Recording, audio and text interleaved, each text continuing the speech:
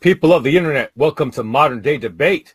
Tonight we are debating, are Quranic values good? And we are starting right now. So I am Kaz, host of the Atheist Edge, and tonight we have Apostate Prophet and Nuriyah versus Rashid and Perfect Dawah.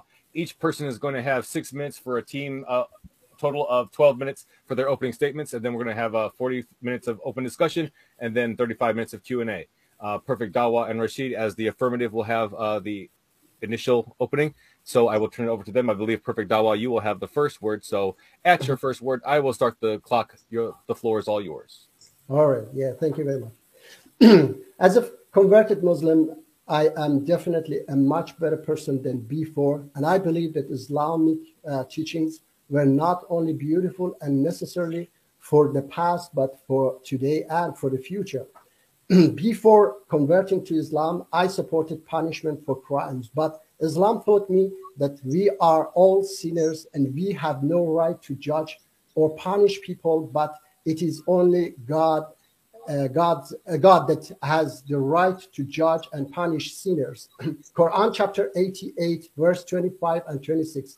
Indeed, to us is their return, then indeed upon us is their account. I believe Islam will guide us to a world without any hate and fight, only peace, a world where only righteous people live in. Quran chapter 28, verse 5. And we wanted to confer favor upon those who were oppressed on earth and make them leaders and make them inheritors on the earth. These are some of the teachings of Quran that has changed me and many others to be better people. Quran chapter 42, verse 40. And the retribution for an evil act is an evil one like it, but whoever pardons and makes reconciliation, his reward is due from Allah. Indeed, he does not like wrongdoers. Chapter 3, verse 134.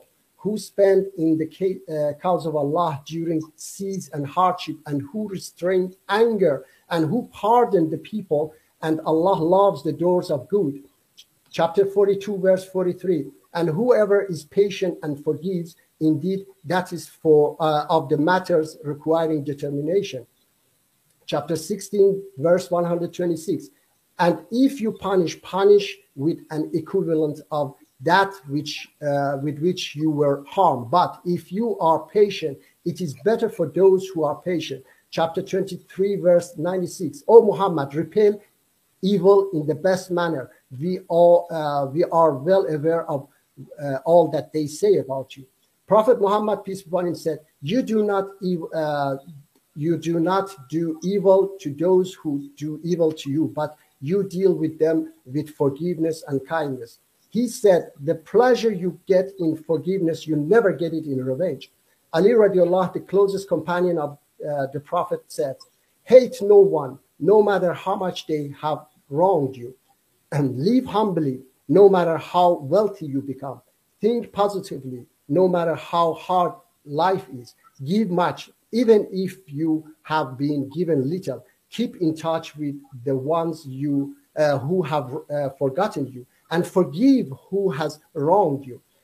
Hussein radiallahu, grandson of the Prophet Muhammad, peace be upon him, the most merciful person is the one who forgives when he is able to take revenge. Imam Shafi, always hate what is wrong, but do not hate the one who errs. Hate sin with all your heart, but forgive and have mercy on the sinner. Criticize speech, but respect the speaker. Our job is to wipe out the disease, not the patient. Ali radiallahu wrote to his governor of Egypt, Malik. He said, Malik, the worst people for you must be those who try to reveal people's mistakes and sins, because people make mistakes and sins, and the governor is the one who must cover them. Do not try to find out people's mistakes, because your duty is to fix the problems that leads people to bad deeds, and it is God's right to judge people, not yours. Cover people's mistakes and sins as much as you can so that God covers yours. Quran chapter 2, verse 177. Righteousness is not to turning your face towards the east or the west. Rather, the righteous are those who believe in Allah, the last day, and the angels, the books, and the prophets, who gives charity out of their cherished wealth to relatives, orphans, the poor, needy, travelers, beggars, and for freeing captives, who establish prayer, pay alms tax, and keep the pledges they make, and who are patient in the times of suffering, adversity, and in the heat of battle. It is they who are true in faith,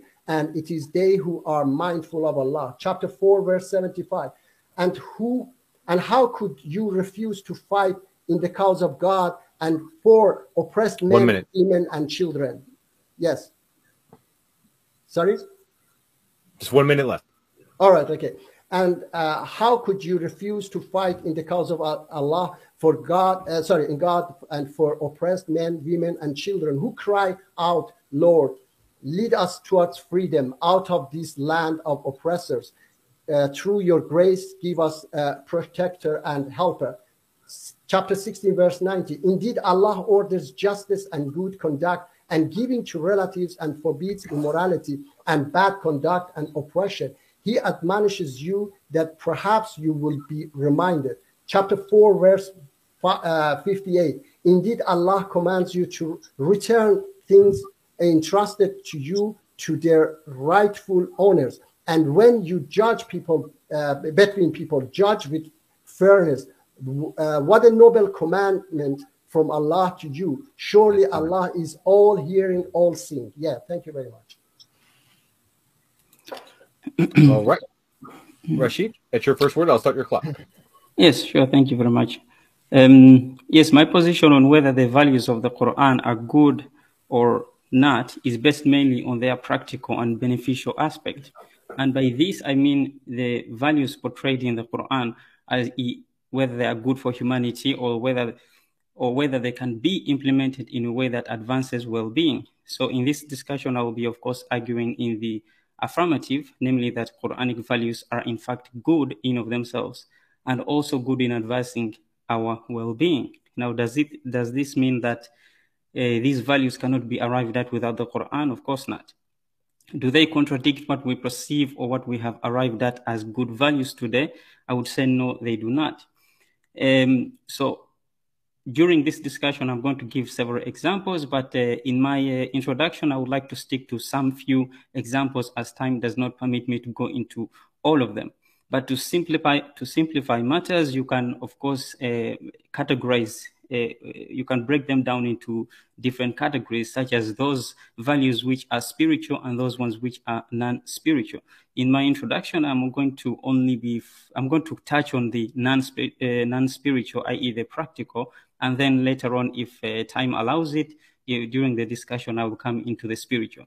So when you're talking about different values within the Quran, you have, of course, the constitution or the legislative values, and then you have the societal and the community ones, and you also have the familiar, the one that have to do with family, and you have the financials and the behavior values. So for me personally, I do believe that when you look at those values, you can clearly see that the Quran does in fact advocate for good values, and also it advocates those values as ways to advance the well-being of the human race. So in terms of the constitution, for example, or the legislative, the Quran commands to justice, excellence, fairness, and equanimity. It prohibits corruption, oppression, and aggression. In fact, according to the Quran, the primary reason why prophets and messengers were sent and given revelations was in order for people to establish justice and fairness upon the earth. Look in chapter 57 to find that. The Quran instructs us to stand up as witnesses for justice and fairness, even if it is against our own selves, our parents or relatives, be we poor or rich, and also not to lead with our desires in when we are rendering justice. It calls for us to be impartial in our dealings. The Quran calls for the implementation of law to be based on haqq, and by haqq it means laws that are transparent and clear in their intent to serve and protect the well-being of the people, not laws with the intent of favoring those who have made them and to deceive and beguile the people by robbing them of their God-given rights and freedoms. In terms of its communal or societal, the Quran commands the community to take care of those people who are unable or incapable of taking care of themselves, such as orphans, the poor, the needy, the beggar, the neighbor, the traveler, the companion, and so forth. The Quran commands no less than the highest level of goodness, which is ihsan, and it commands it when it comes to the treatment of these groups of people. The same level of goodness that we are required to accord our parents.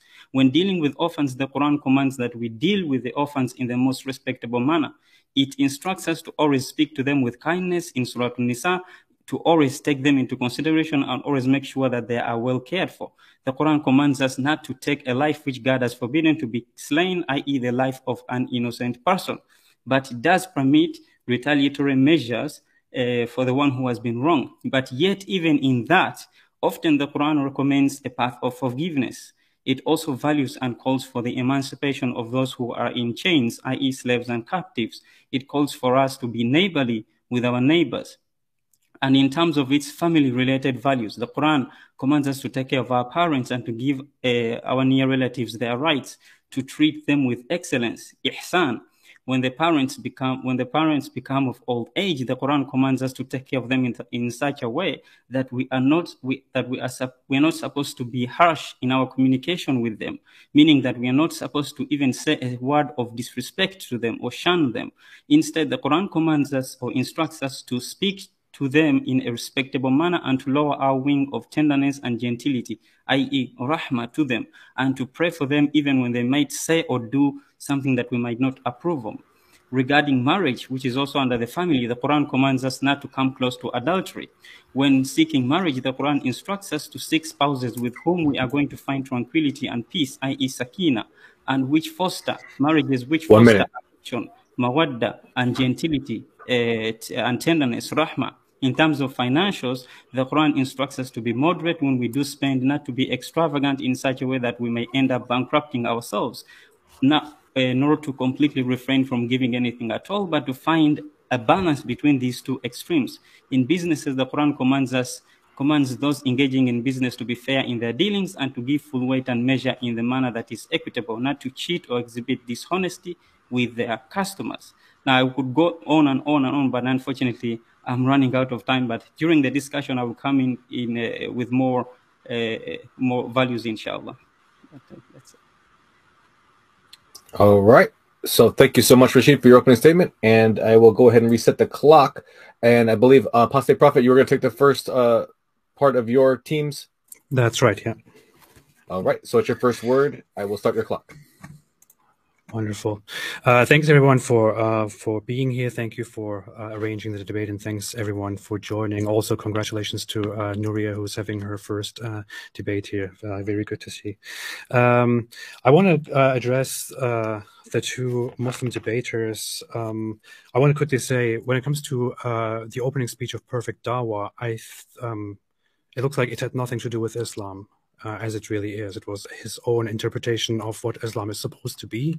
And it's ironic because the debate is supposed to be about Quranic values, but he mostly gave examples. After referring to the Quran several times, he gave examples of people in Islamic tradition based on sources that are completely ambiguous. So sources that don't actually represent Muslim ideas and Quranic values at all. If I asked the average Muslim about the things that Perfect Dawah listed, they would have no clue what I'm talking about. When it comes to Rashid's opening statement, I think that that was more close to what Islam actually is. But unfortunately, there is a problem here, which is the solutions or the ideas that he presents, based on which he argues that Quranic values are good, are very vague. For example, he speaks of justice and of being good and being against corruption and being fair. You can't say that no matter what position you are in. That's the nice thing about language and about the subjectivity of morals. The Nazi regime also considered themselves very just and very fair, and they thought they are fighting for justice. They are against corruption, against evil. The Soviet Union had the same thing. It was one of their main propaganda lines, actually. So every regime, every evil, every good can have those same statements. What matters is that we look at the actual policies, at the actual thoughts, the actual ideas and acts to understand what these values actually are. if we look at the Quran, since we are talking about Quranic values, the Quran says in chapter 5, verse 51, that it's forbidden for Muslims to befriend Jews and Christians. It says in chapter 8, verse 55, that the worst of creatures are those who disbelieve in Allah, and the best of creatures are those who believe in Him. It repeats the same notion again in chapter 98, verse 6. It says in chapter 9, verse 29, very clearly, that this is a verse that I think everybody should always remember, that Muslims are supposed to fight those who do not believe in Allah and His Messenger and who do not adopt Islam as a religion until they are humiliated and pay jizya, which is protection money for disbelievers in an Islamic state. The Quran says in chapter 60, verse 4, in a fictional report of Abraham, that Abraham said to people, hate has arisen between us, and the Quran points out that this is the perfect attitude by Muslims. Abraham states that as long as people disbelieve in Allah, there will be hate between us and animosity, and this is good according to the Quran. So the Quran doesn't teach forgiveness and tolerance and whatever it is by all means. It teaches that there should be hate between those who believe and those who disbelieve, aside from also fighting them. When it comes to, there are of course many different values, like how the Quran actually treats women. You could talk about, I'm sure Nuriyah has a lot to say about that, but the Quran actually authorizes men to beat their wives.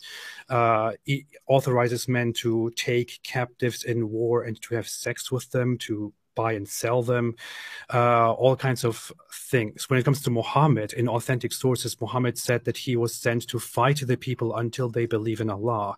He promised to expel the Jews and Christians from the Arabian Peninsula, so he definitely didn't have an understanding of a diverse society. He commanded that apostates, people who leave Islam, should be executed, which is a command that scholars after him unanimously agreed upon and practiced forever.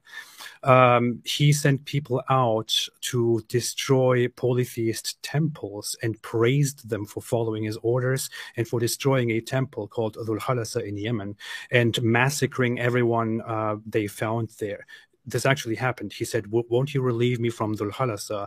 Bukhari 38:23. And one of his men went with an army, destroyed the temple, killed everyone around there, came back, and Muhammad said, Allah bless you. In Muslim sources, it is a very authentic belief, globally believed, that Muslims will fight the Jews before the end of time and kill them wherever they find them. 1 minute. And this is a largely accepted Islamic belief seen among the end time prophecies. Muslims I grew up believing that in the future, and maybe in the near future, a time will come, maybe in my lifetime, where I will have to fight and kill Jews, because that's what the sources tell me. That's what Muhammad said. There's so much more. Quran 33 verse 50 says that you can have sex with, that you can take captives in war, which Muhammad himself permits. We have multiple reports of Muhammad himself buying and selling slaves, including female slaves, and so on. Based on many of these outdated and extremely detestable values, which we see today practiced in Islamic societies, which is why Islamic societies are so backward and very low in terms of human development and peace, I would say Quranic values are definitely not good. Thank you. All right. Thank you so much, Apostate Prophet. And we will go ahead and kick it over to Nuriyah for her opening statement.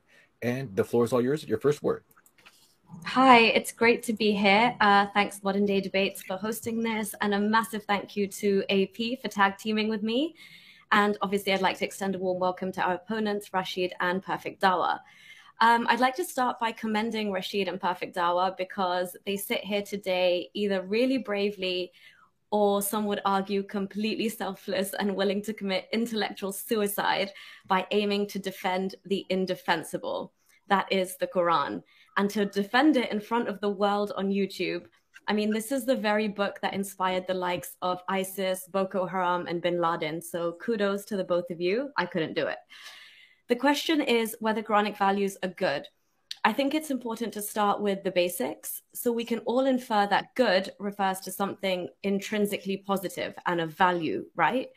According to the Oxford Dictionary, good refers to something that is morally right, so righteousness or a benefit or advantage. When we start to hold the Quran up to scrutiny and up to today's standards, a very dark picture begins to emerge. So much so that the Quran actually doesn't even meet the basic requirements of Article 1 of the United Nations Human Rights Charter. In fact, the Quran is in breach of more than half of the articles. The Quran and Islam are against fundamental laws of our modern world. The Universal Declaration of Human Rights consists of 30 articles and was created in a post-war climate. It's been ratified by most countries as accepted universal law for an individual, regardless of geography, race, ethnicity, nationality, color, sex, age, at any given time. Even thousands of years from now, the fundamental laws could still apply because they are universal and absolute. Yet, Muslim member states of the OIC, the Organization of Islamic Cooperation, created their own declaration in 1990 called the Cairo Declaration as an Islamic response to the far superior man-made universal laws that we've thankfully adopted. So let's run through a couple.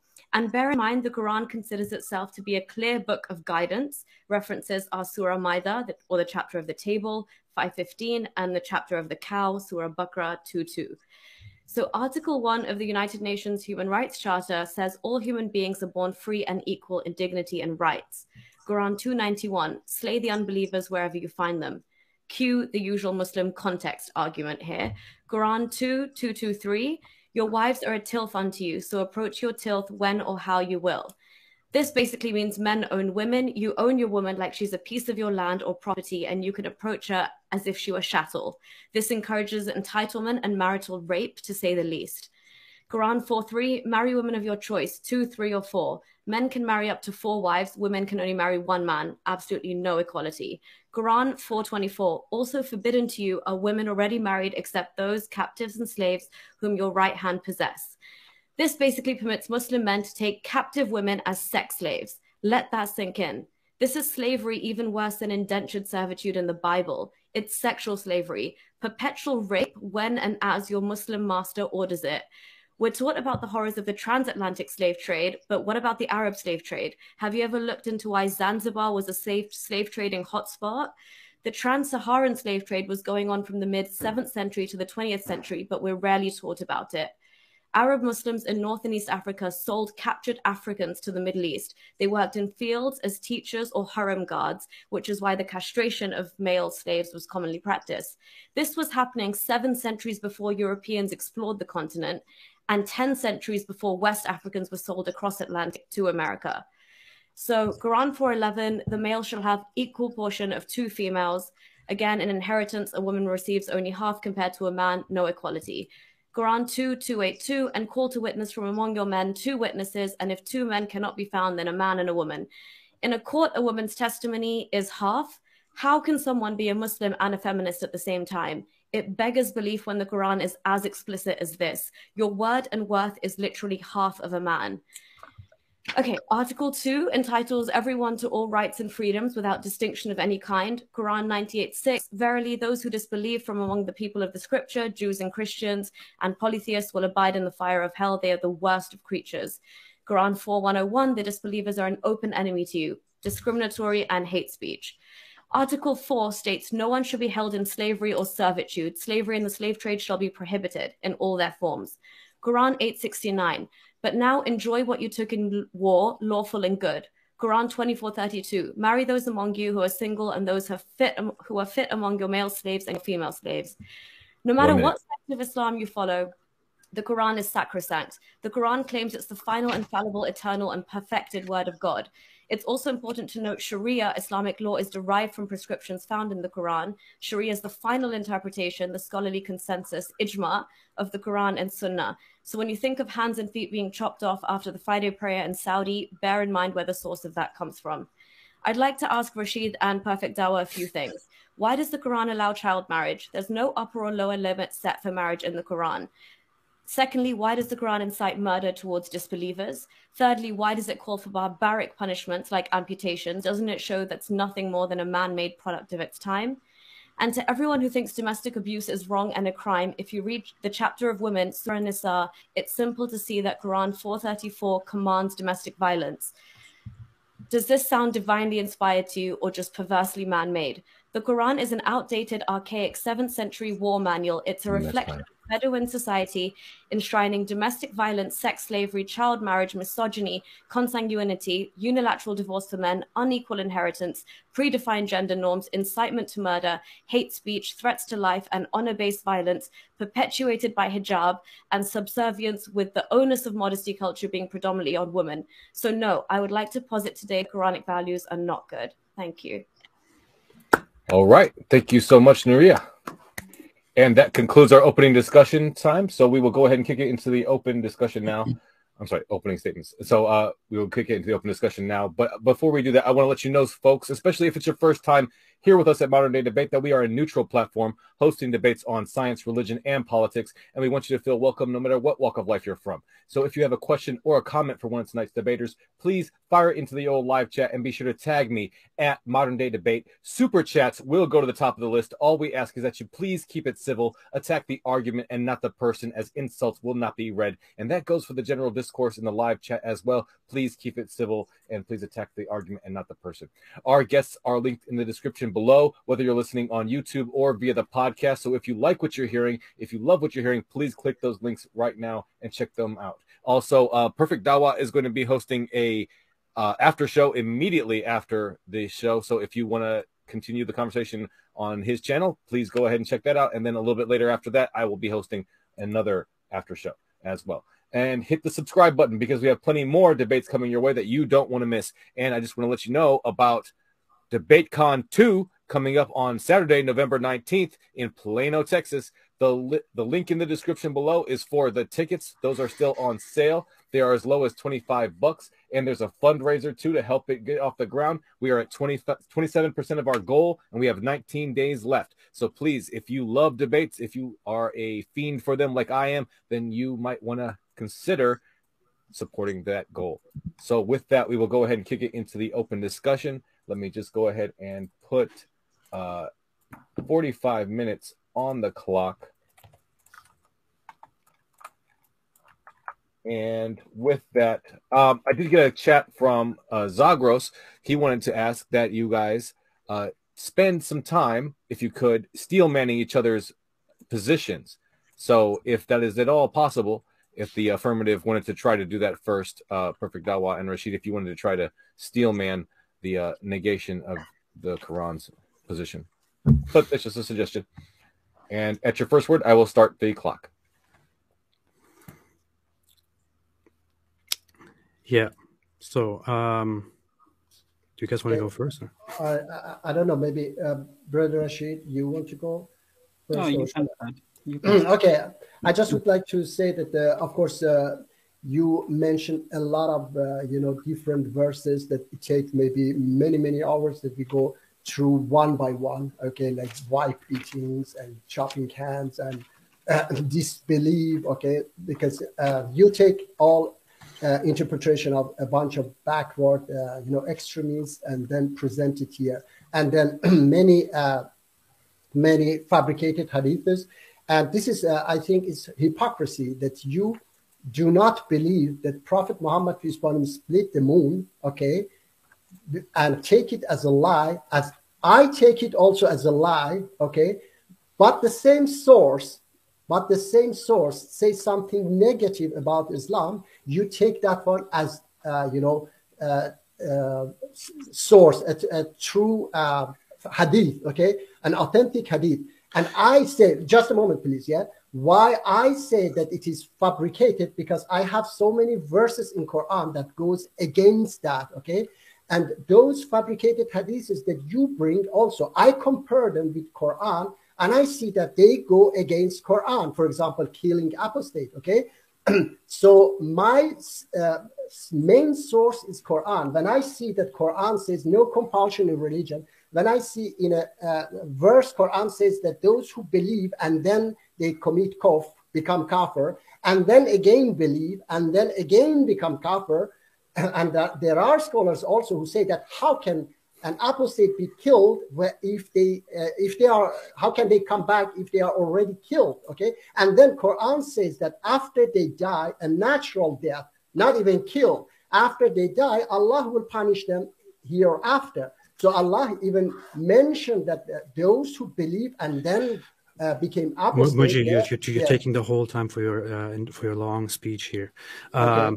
I just want to respond very briefly to something that you just asked. You said, you said we present these sources about Muhammad and have these bad interpretations of them, but we also reject that Muhammad split the moon, although that comes from the same source.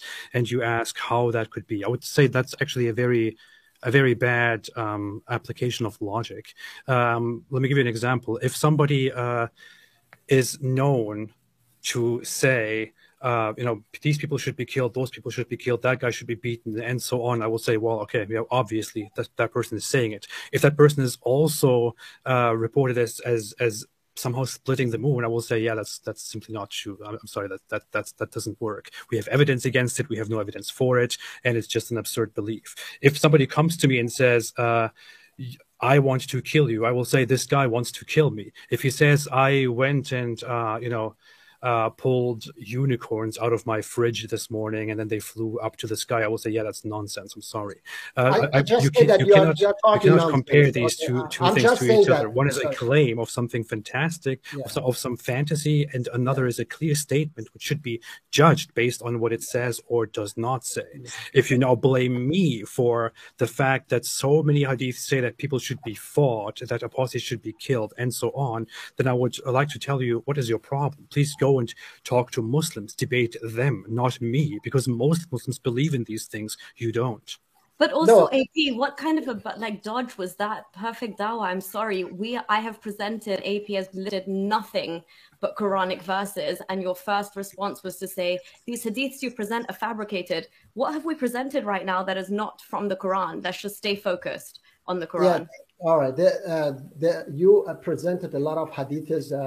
I don't remember all of them. I didn't present a single hadith. I didn't. No, AP.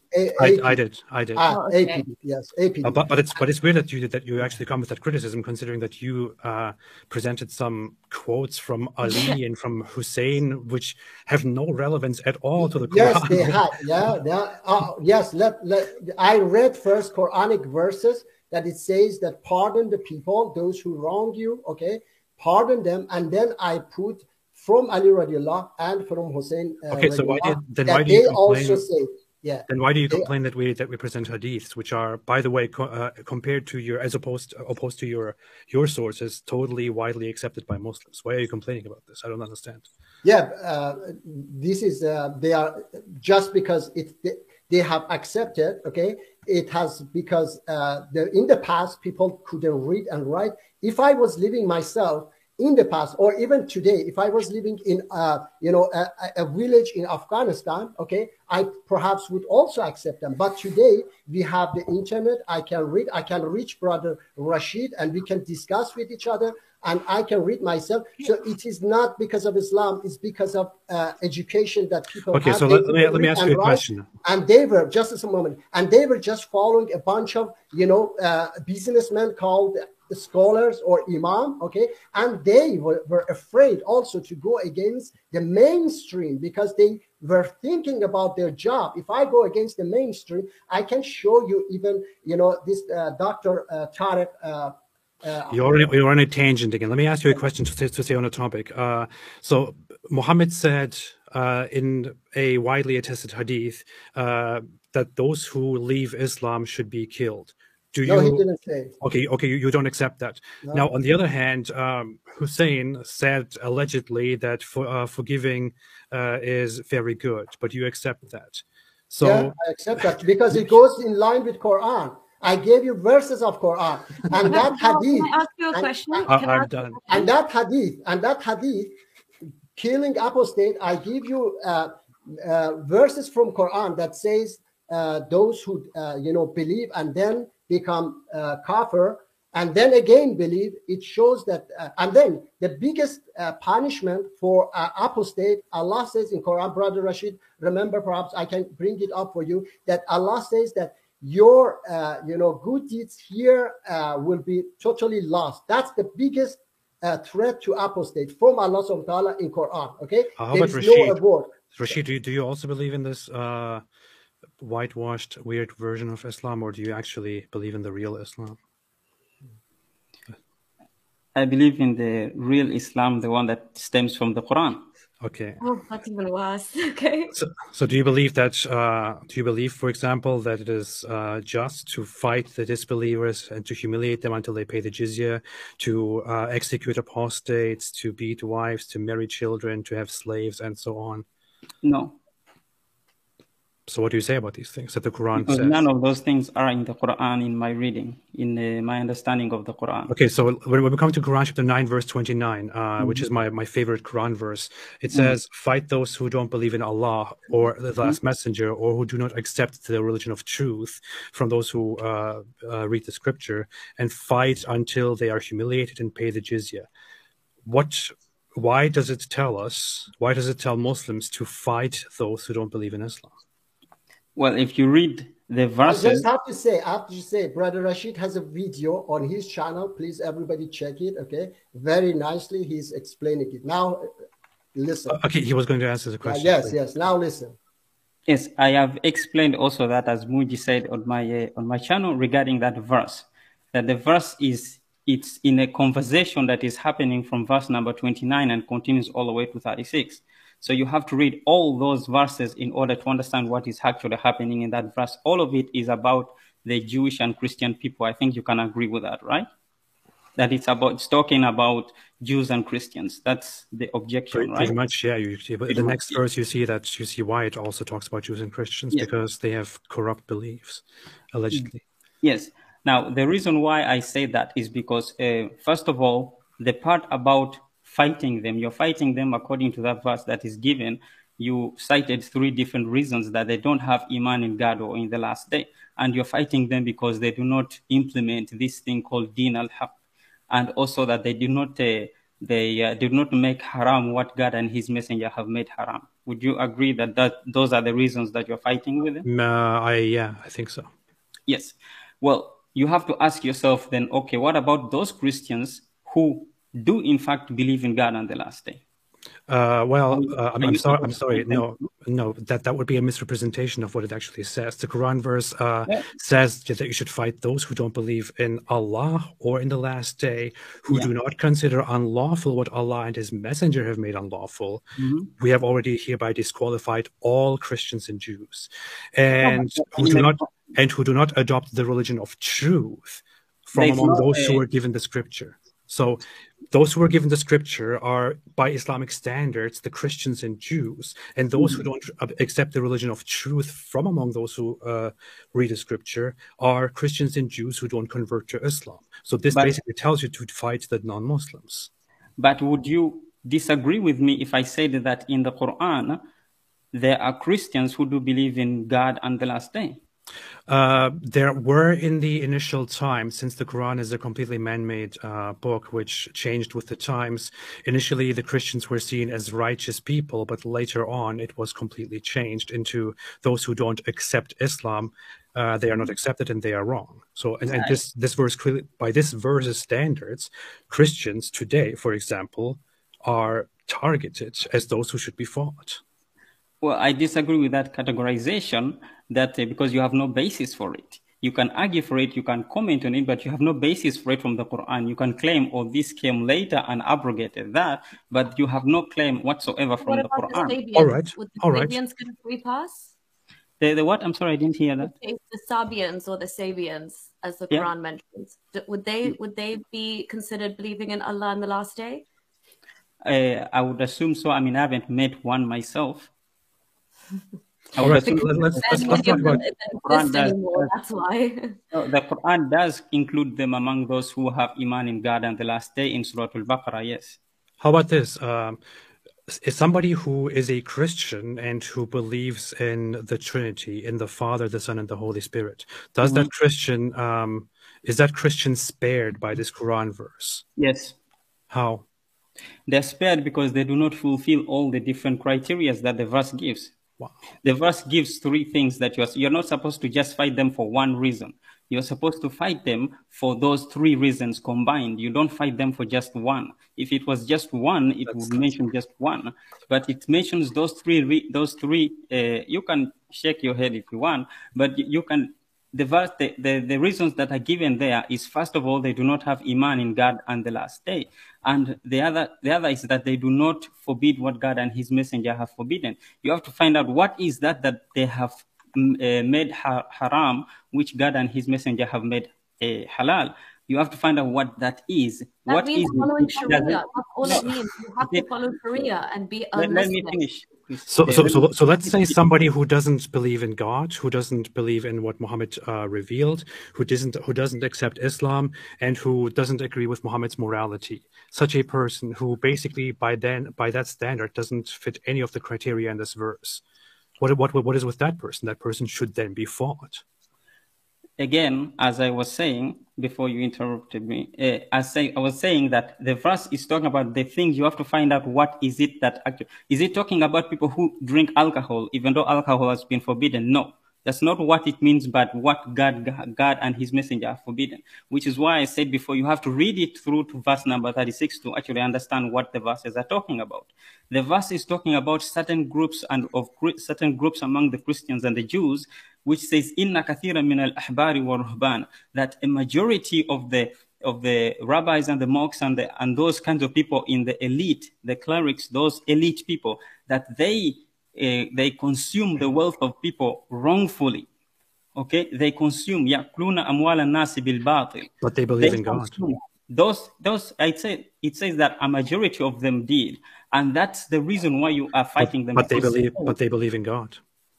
You just told us you just told us by reading into the Quran that the people have to fulfill all of the criteria of this verse, which is something that no scholar ever said, in order to be fought. But now you're saying that that this is only for certain people who do unjust things. But they still believe in God, so they should. Did you hear me say the word believe? Did you hear me say the word believe? Did anybody hear me actually say the word believe? Somebody who is a Christian and who also oppresses people, who does all kinds of terrible things, but who also professes to be a Christian and to believe in God. Is that person a Christian or not? That person might be a Christian. I don't know. I didn't say the word. By that standard, that person is automatically disqualified because he professes to believe in God. AP, let him talk. Okay. Let him talk. I didn't say. Well, you're putting words in my mouth.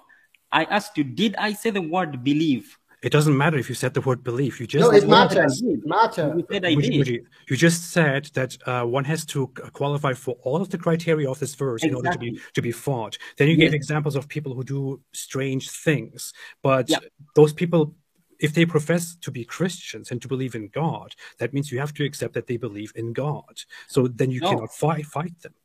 By your own standards. You're still not understanding what I said. I said that the Quran commands to fight people who do not have iman in God and the last day. I never said belief, because you are confusing iman with belief. That's the same thing. No, it's not the same. Yes, it's the same thing. Iman literally is faith. Belief, it's the same thing. Can you please explain the difference? It's the same thing. The thing is that the Quran specifically talks about this when it says that the Bedouin Arabs say, we believe in God, we have iman in God and the last day. What does Allah say? If you know the verse, what does He say? Yeah, you do not believe, or you say you believe, but you have no faith. But that doesn't matter at all. But they say that. According, you can use the same wordplay for many things in the world. That does not negate the fact that belief is iman, and that believing in God in the Quran is unanimously used for professing to believe. It simply does not make sense. Who are you talking about? Who is supposed to be fought by this Quran verse? The people is, let me explain that. Go ahead. Then I stop, and then you can go on. Go ahead, sure. That's okay. The people that I've spoken about are the people who are in the higher ups, the clerics, those people who have the ability of making laws. That's why the Quran says those who forbid what God and His Messenger. We regular people don't have the power, don't have the authority to actually forbid. You and I, we don't have the power to forbid things. It's talking about people who are in the upper ups. the higher-ups, the clerics. That's why in verse 34, when I mentioned, it says, "Inna kathira min al-ahbari." These are the people who are making the laws, making the dictations about how society is supposed to be run. And these are the people who are being commanded to be fought against. Why? Because they don't have iman in God and the last day. I didn't say belief. They do not forbid what God and his messenger have forbidden, which is what? They take the wealth of the people and consume it wrongfully. Number 3, they do not implement the Deen al-Haq. Deen is not religion. They do not implement the Deen al-Haq. Deen comes from, it means judgment. It means a legal system, a legislature that is within a common community. That's why in Surah Yusuf, when you see the word Deen being used, it talks about Joseph not being able to take his brother in the Deen of the king. That doesn't mean religion. Deen does not mean religion. It has only been applied to that. But what that verse is talking about these people who are in the higher-ups, who do not implement the laws, the legislation that is actually beneficial to the people. That makes it a falsehood. And so they do not qualify for Iman. They might believe, yes, but they don't qualify for Iman. So when you see that verse, and also the other part is the jizya. Jizya is not a tax, not Quranically. Jizya is a compensation that is supposed to be paid by those people because they consumed the wealth of the people wrongfully. They have to. Okay, you asked to finish your speech, but you speak forever. This is an open discussion. You can do it in your opening speech. Okay. I'm sorry, but when we talk about Quran chapter 9, verse 29, you are completely reading into the verse. The verse itself doesn't say any of these things. It merely says, "Fight those who don't believe in Allah." In fact, let me do this. Let me share my screen here for a second and show you what the great scholar Ibn Kathir said about this, who does not agree with you, he agrees with me. So let's see what Ibn Kathir said. If you can put my screen on the screen here. So he cites Ibn Kathir is the greatest interpreter of the Quran. He says, "Fight against those who believe not in Allah or in the last day, or forbid that which Allah has forbidden by Allah and his messenger, and those who acknowledge not the religion of truth from among the people of the scripture, until they pay the jizya with willing submission and feel themselves subdued." Now, does it say in the following parts anything about just the rulers? No. He and almost all scholars that I've ever heard of, I've never heard this interpretation that Rashid just presented. He says, when people of the scripture disbelieved in Muhammad, they had no beneficial faith in any messenger. They followed their own religions, which conformed with their beliefs. But here is the actual part. It says, "Fight against those who believe not in Allah." He then explains this as, this honorable ayah verse was revealed with the order to fight the people of the book after the pagans were defeated. The people entered Allah's religion in large numbers, and the Arabian Peninsula was secured under the Muslims' control. Allah commanded his messenger to fight the people of the scriptures, Jews and Christians, on the 9th year of the Hijrah. And he prepared his army to fight the Romans and called people to jihad, and so on. This says nowhere, no scholar ever said that this is about fighting certain authorities, certain people. No. You can clearly see it says, "Fight those who don't believe in Allah in the last day, in that which Muhammad and his messenger, Allah and his messenger have forbidden, and who don't accept the religion of truth." This is about those who do not believe in Islam. And this was interpreted this way by every Islamic scholar ever that is actually known and relevant to the dominant religion. What? Even if we were to follow your logic, right, that it just refers to like the scholars or the elite class who are the rule makers or the legislators or whatever, because what you're saying is that we've moved away from what Allah and the Sunnah commands, which is essentially perfect Sharia, right? So according to your logic, then, even that verse today would still apply to like world leaders. Everywhere there's not Sharia, you'd come, you'd try and kill the disbelievers, you'd try and go into the houses of parliament, you'd go to the White House. And second of all, when even going by your logic, then, if it's not just if enough people, let's say the Quraysh tribe, if enough of them didn't follow what Sharia mandates or what Allah mandates, and they were refusing to do it because they're like, oh, we want to drink alcohol or we want to fornicate or whatever Sharia does not let them do. If people are refusing to follow Sharia, they would be considered disbelievers because they are forbidding the enaction of Sharia through actions. Do you see what I mean? So even though I understand your argument, but it does not follow the line of reasoning that I presented before.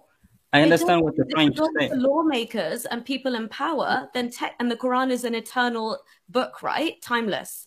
I don't agree with that. Yeah, what about the American government, for example? This verse should then also target the American government and many Western governments and many governments and people in our time as those who should be fought. So what exactly are you trying to communicate here to tell us that Islam is actually good? By this and Muslims have said this, it will not rest until the flags of Islam are rising high above the house. It's not the Quran.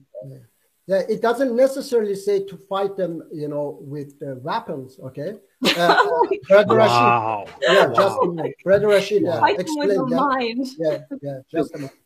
As I was saying, look, that I understand your arguments, but I just don't follow the line of reasoning. I asked you before, because before I asked you, or I asked AP that there are verses in the Quran where the Quran specifically tells us that there are Christians, Jews and Christians who do have Iman in God and the last day, and they are considered from among the Salihin.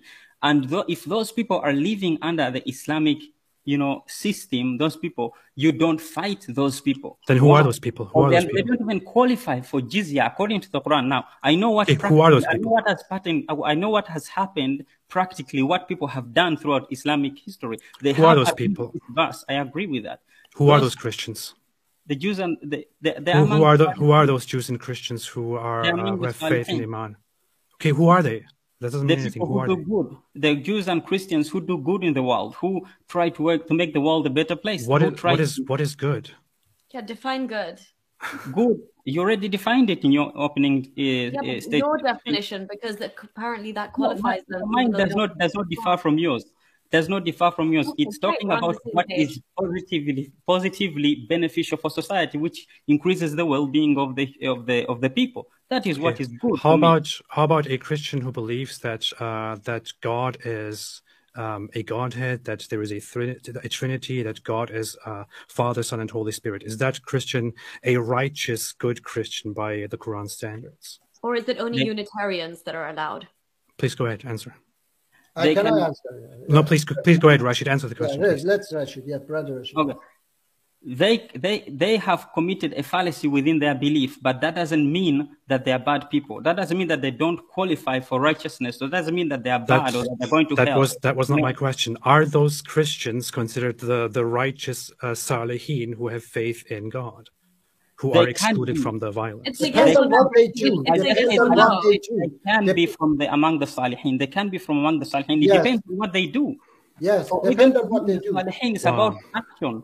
Okay, it's about action, righteousness. Then why exactly does the verse specifically after Quran chapter 9 verse 29 in Quran chapter 9 verse 30 it specifically gives as reasoning to fight the Christians? It says the Christians say the Messiah is the Son of Allah. That is their statement from their mouths. They imitate the saying of those who disbelieve. May Allah destroy them. How deluded are they? Which comes exactly after the order to fight them as reasoning to fight them. And the Quran also says in chapter 5 verse 70 to 76 clearly that those who believe that Jesus is God are corrupted and they will go to hell and burn there forever, and for them is no help at all. So you just told us that this only goes for some specific Christians who do terrible things and who are up high, and that all those Christians who actually believe in God and have faith are considered good in Islam. But then the Quran clearly tells you difference. They can be. I didn't say they can't be. No, they can't be. No, they can't be. They can be. You asked my opinion. I said they can be. They can be righteous. They can be included among those if their works are righteous. Well, yes, you are wrong. I'm sorry. They have committed a blasphemous act. They have committed something that is blasphemous. Yes, but one bad act alone does not disqualify all the good that you do. It cannot, you doing one simple act that is bad, or them saying that Jesus is God or whatever, that doesn't nullify every single good that they do. It just can't. Okay, that's not how the Quran works. Maybe that is how you have interpreted or understood it, but no. It's not me. It's the majority of Muslim scholars and Muslims who have interpreted it this way. So I have to take something back here. I said at the beginning that Perfect Dawah presented an Islam that doesn't represent Islam as we know it at all. Unfortunately, that's also true for Rashid. His version of Islam is something strange as well. Can I say something, please? The author of the book in chapter 3, verse 7 say, "It is he who has sent down to you, O Muhammad, the book." In it, there are verses that are precise. They are the foundation of the book, and others unspecific. As for those whose heart is corrupted like you and ISIS and Taliban. Yeah, and let me guess. All those verses that are. Let me explain.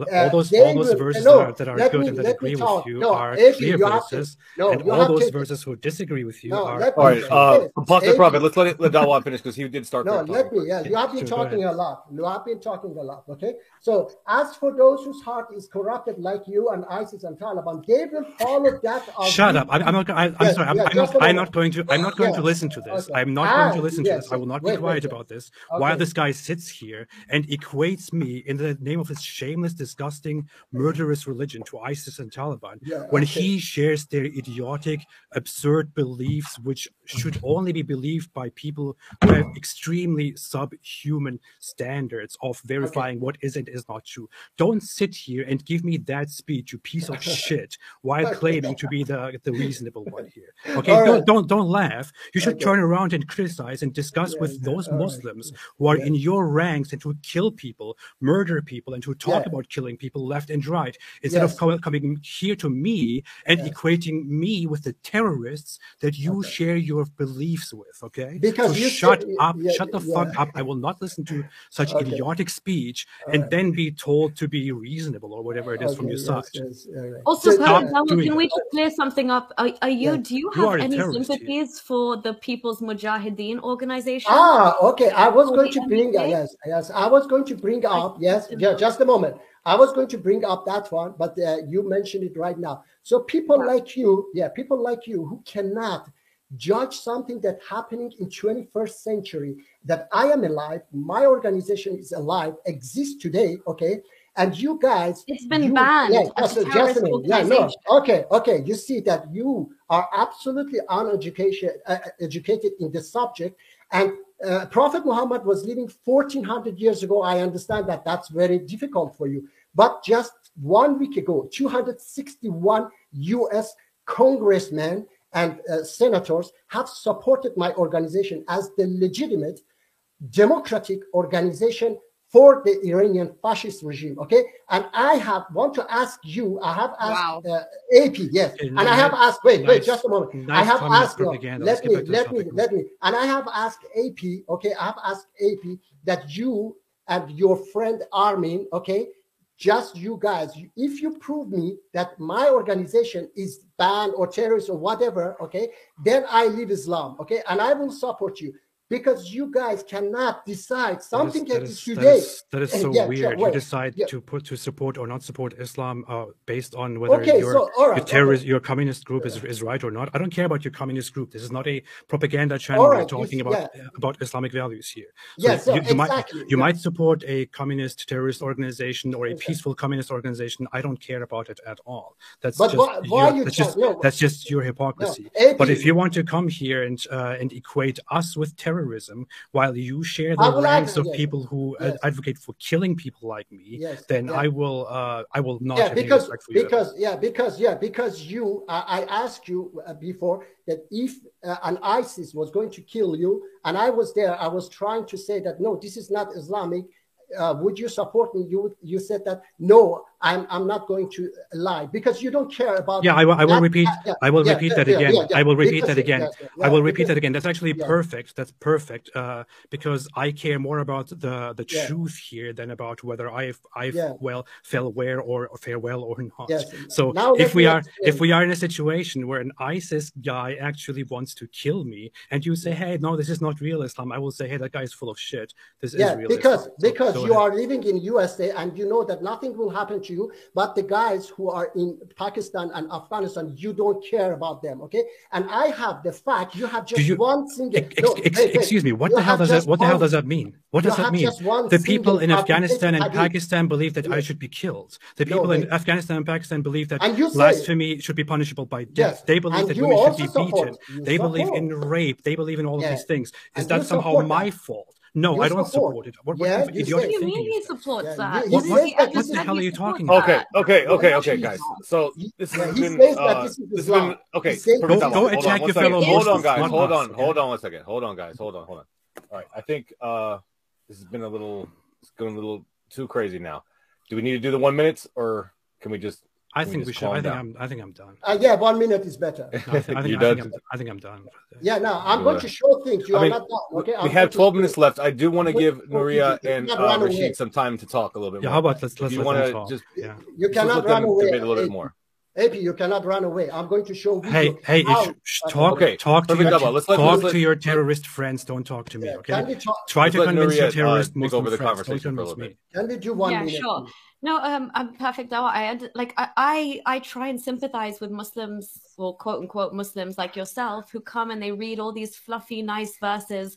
What you'll see by and large is they choose verses from the Meccan period of Islam, when Muhammad had no power and is so cute and cuddly, and he's like, to you your religion, to me mine, and then boom, as soon as he gets power and the Medina verses kick in, it's just pure bloodshed and violence. And Perfect Dawah will never ever, or Rashid will never accept that it just says verbatim literally what it says, even though Perfect Dawah says, the Quran itself says, some of these verses are completely clear and some are like metaphors or whatever. I'd like to ask Perfect Dawah and Rashid, Alif Lam Mim, what does that mean in the Quran? Let's say, even if that's a metaphor, what does Yasin mean? Because from my research, Yasin refers to Sin, which is the moon god, and it goes all the way back to Babylonia. So why has that entered your Quran? And if so, what are your scholars saying besides, oh, Allah knows best?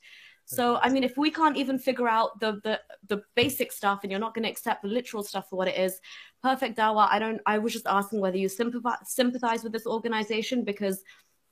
But you don't know anything about the organization. You have a completely alternate Islam. Your Islam is nothing like what mainstream Muslims accept, and you keep coming on these channels and you keep propagating your version of Islam, which honestly, maybe outside the walls of your organization, it does not exist. You don't accept the hadith. That's why you popped off at AP straight away. No, I accept. I read for you hadith. Okay, please don't say. I read for your hadiths. Yeah. Okay, so the one which goes the one which goes in line with Quran. The one which goes in line with Quran, I accept it. The one. So why did the bad ones end up there? Why are the bad ones in the same book? Please explain. It's not the same book. It is in the hadith book. Okay, and they decided. What is the hadith book? Sorry. What is the hadith book? The hadith book is the six at least. The tellings of Prophet Muhammad. Okay, which hadith book are you talking about? I'm talking about different, all these book hadiths that I say any hadith that goes against any hadith good. Even Bukhari Muslim, they have a lot of fabricated hadiths in them. Do they also have good hadiths which you reference all the time? Yes, I said that. Yeah, I said okay, that. So your standard. So your standard is that Quran. My standard is Quran. Your standard is that if one of those hadiths in Sahih Bukhari, for example, agrees with your understanding of the Quran, then it is authentic. If it does not agree with your understanding of the Quran, then it is inauthentic. Yeah. I'm sorry, but I don't have to be a genius to tell you how dumb that is, considering that whether it agrees with the message presented in the Quran or not cannot be a standard based on which you can verify the authenticity of reports within that book, because those reports are not written down based on how does this agree with the Quran? Yeah, not, yeah, whatever. No, they are written down based on witnesses, based on reports by people who come and deliver something that Muhammad allegedly said, and are then verified by multiple people until they arrive at this guy who then writes them down in his book, which is called Sahih al-Bukhari. So you would have to look at the actual sources, at the transmitters of these messages, of these hadiths, in order to verify whether they can be true or not. And I'm sorry, but the verses to kill apostates, for example, are very, very much authentic. The ones talking about taking slaves are quite authentic. The ones about child marriage are considered mutawatir. They are authentic. They were delivered by multiple people, and so on. So your standards are simply biased and corrupt. Okay. And bear in mind, this was written 200 years after the Prophet anyway. But also, Prophet Dawah Al-Azhar University has said that even Da'if hadiths, the weak ones, have a grading of 35 to like 85% of being accurate. Okay, Because now we also have to talk. in that one moment, that person was lying. We don't get any chance to talk, okay? Yes. Okay, in Quran, there is a chapter of called Munafiqun, the hypocrites. Even if it goes back to the very, yes, even if it goes back to very, companion of the Prophet Muhammad, you cannot be 100% sure that Prophet Muhammad said, because it could be a hypocrisy, okay? So, and Quran chapter 4, verse 80 to 83 explain that these hypocrites, by night, when they went out of Prophet Muhammad's lecture, they said things that Prophet Muhammad didn't say. Quran itself explained that they were making rumors from. Let me tell you. I want to help you. I want to help you. No, we are not going to talk. Yeah, I want to help you. Not going to talk. Okay. One moment, please. Sure. Muawiyah lied so much about Ali radiallahu that when Ali radiallahu was killed in the mosque, people were saying that, did Ali radiallahu went to mosque? So this is, by the way, this is Shia propaganda. This is Shia propaganda. This has nothing to do with our conversation. You defend Shia Islam, and you are here to defend Shia Islam. I'm not Shia. This is basically what you're doing. No, I'm not Shia. I say that they were fighting each other. They were making propaganda against each other. They were fabricating, information against each other and against Prophet Muhammad as well. So you cannot say that I said that if it goes against Quran, okay, not my just my understanding, okay. So there are lots of people, okay, yes. So you have muddied your standards and made them corrupt even more than they actually were by telling us that there were a lot of hypocrites. By the way, the word is hypocrite. So just Hippocrates is like a Greek philosopher, so I was getting very confused. But it's hypocrites. But so you're saying that that verifying those hadith is not just based on whether they agree with your Quran or not. They are also disqualified if they don't agree with your Quran, because there are some people in the past that were hypocrites. This gets much weirder if you think further about it. You will then just go ahead and say, well, that guy was probably a hypocrite who delivered this hadith, because there were hypocrites back in that time, and this hadith doesn't agree with the Quran. Well, isn't that such an arbitrary standard here? And what if we go back and actually look at those people who delivered I would like to share this video. It's a very short video, please. Yeah, just a moment. Listen to this, please. So Muslim you are and what you believe in. So I'm a former Muslim of Turkish origin. I was born in Germany into a very religious Muslim family of Turkish origins. My parents were very observant. Are we going to watch the whole video now? When I was younger, when I was a child, I didn't care that much about religion. Very short. Okay. Just make your point. We have 5 minutes left. Yeah, my point. Thank you. That was a great live stream, by the way. Thank you so much. My point was that I unfortunately removed it. Yeah, within 1 hour, okay, less than 1 hour, you make this young down that you made him that he said Muslims are wild people with wild, culture, and you were saying, yeah. I'm sorry, AP, that your parents were teaching you such a bad, things that you one day will go and kill, So let me get this straight. Just a moment, please. Muji, you talk forever, you yell, and then you say, no, give him 30 seconds. Give him 30 seconds. Give him 30 seconds. Yes. I'm sorry that you were. How many more times? Yes. Jesus Christ. Yes, I'm sorry that you were brought up in such a family that they were teaching you that you will go and kill Jews to the last one of them. I was working. I'm sorry that I was brought up within a family that believes what the vast majority of Muslims believe. Cause. Okay, just give him 30 seconds. Please, 30 seconds. I was brought up in a family that my father was very religious. I was working 2 years with Jews, okay, and I was invited to them. Not a single time my father was telling that Jews are bad and we are going to kill them, okay? And I have so many verses of Quran that talking you have good made about that point Jews clear. and Okay, isn't the 30 seconds over now? So I'm sorry that you were in such a family. You were raised in such a family. Muji, you have made that point very. You have made that point. You have made that point very clear. Here is the issue: your Islam represents no Muslim that you will ever encounter outside in the street. Your Islam is restricted to few people, maybe a tiny percentage among Muslims like you. If you have an issue with the way Islam is practiced and vastly believed and presented by the vast majority of Islamic scholars, then go and challenge Islam. Go and challenge your Islamic scholars. Don't come here and challenge. Hey, when you talk, I don't care. You can talk about that later, okay? I don't give a shit. Please don't interrupt me and then complain about interrupting you. If you have a problem with how Islam is believed and practiced by Islamic scholars, have a debate and fight those people. Don't come here and accuse me or Nuriyah, ex-Muslims who have actually experienced Islam like most Muslims experienced them because of the way we have experienced Islam. Go have your fight with Islam, not with us. Nobody cares about your Islam. Not even Muslims follow your channel. Muslims laugh about you. They don't care about your message. They don't care about your channel. They don't care about your Islam. This is the real Islam. In the real Islam, you hate, you fight, you are, and whatever it is. Now can I talk? Yeah. I said beginning cause, okay? I said in the chat as well, please organize. I've said it to James many times. Please organize a debate between me and Daniel ISIS Jew, okay? And they have banned me, all of them, these YouTubers, extremist YouTubers. And then you say all the time, can you cause please share this screen? You say it is my tiny, Islam. Can you please share this video? Did you just call Daniel like you could show ISIS? Yes. Can you please share this? Okay. Look at this. These are Islam. These women are, these women are leaders. Okay. They are going to bring down Iranian regime. They are Muslims. Okay. And we are millions. So don't just say, I am the only one. Okay. And this organization is the most democratic. And we have been fighting, we have been fighting for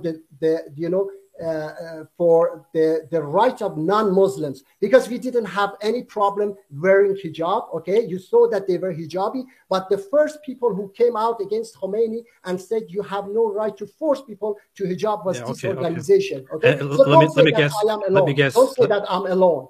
Okay, let me guess. You took the link to that video out of the Quran, right? What? You took the link to that video. You let Rashid respond to the next thing real quick. Yeah, let Rashid also talk.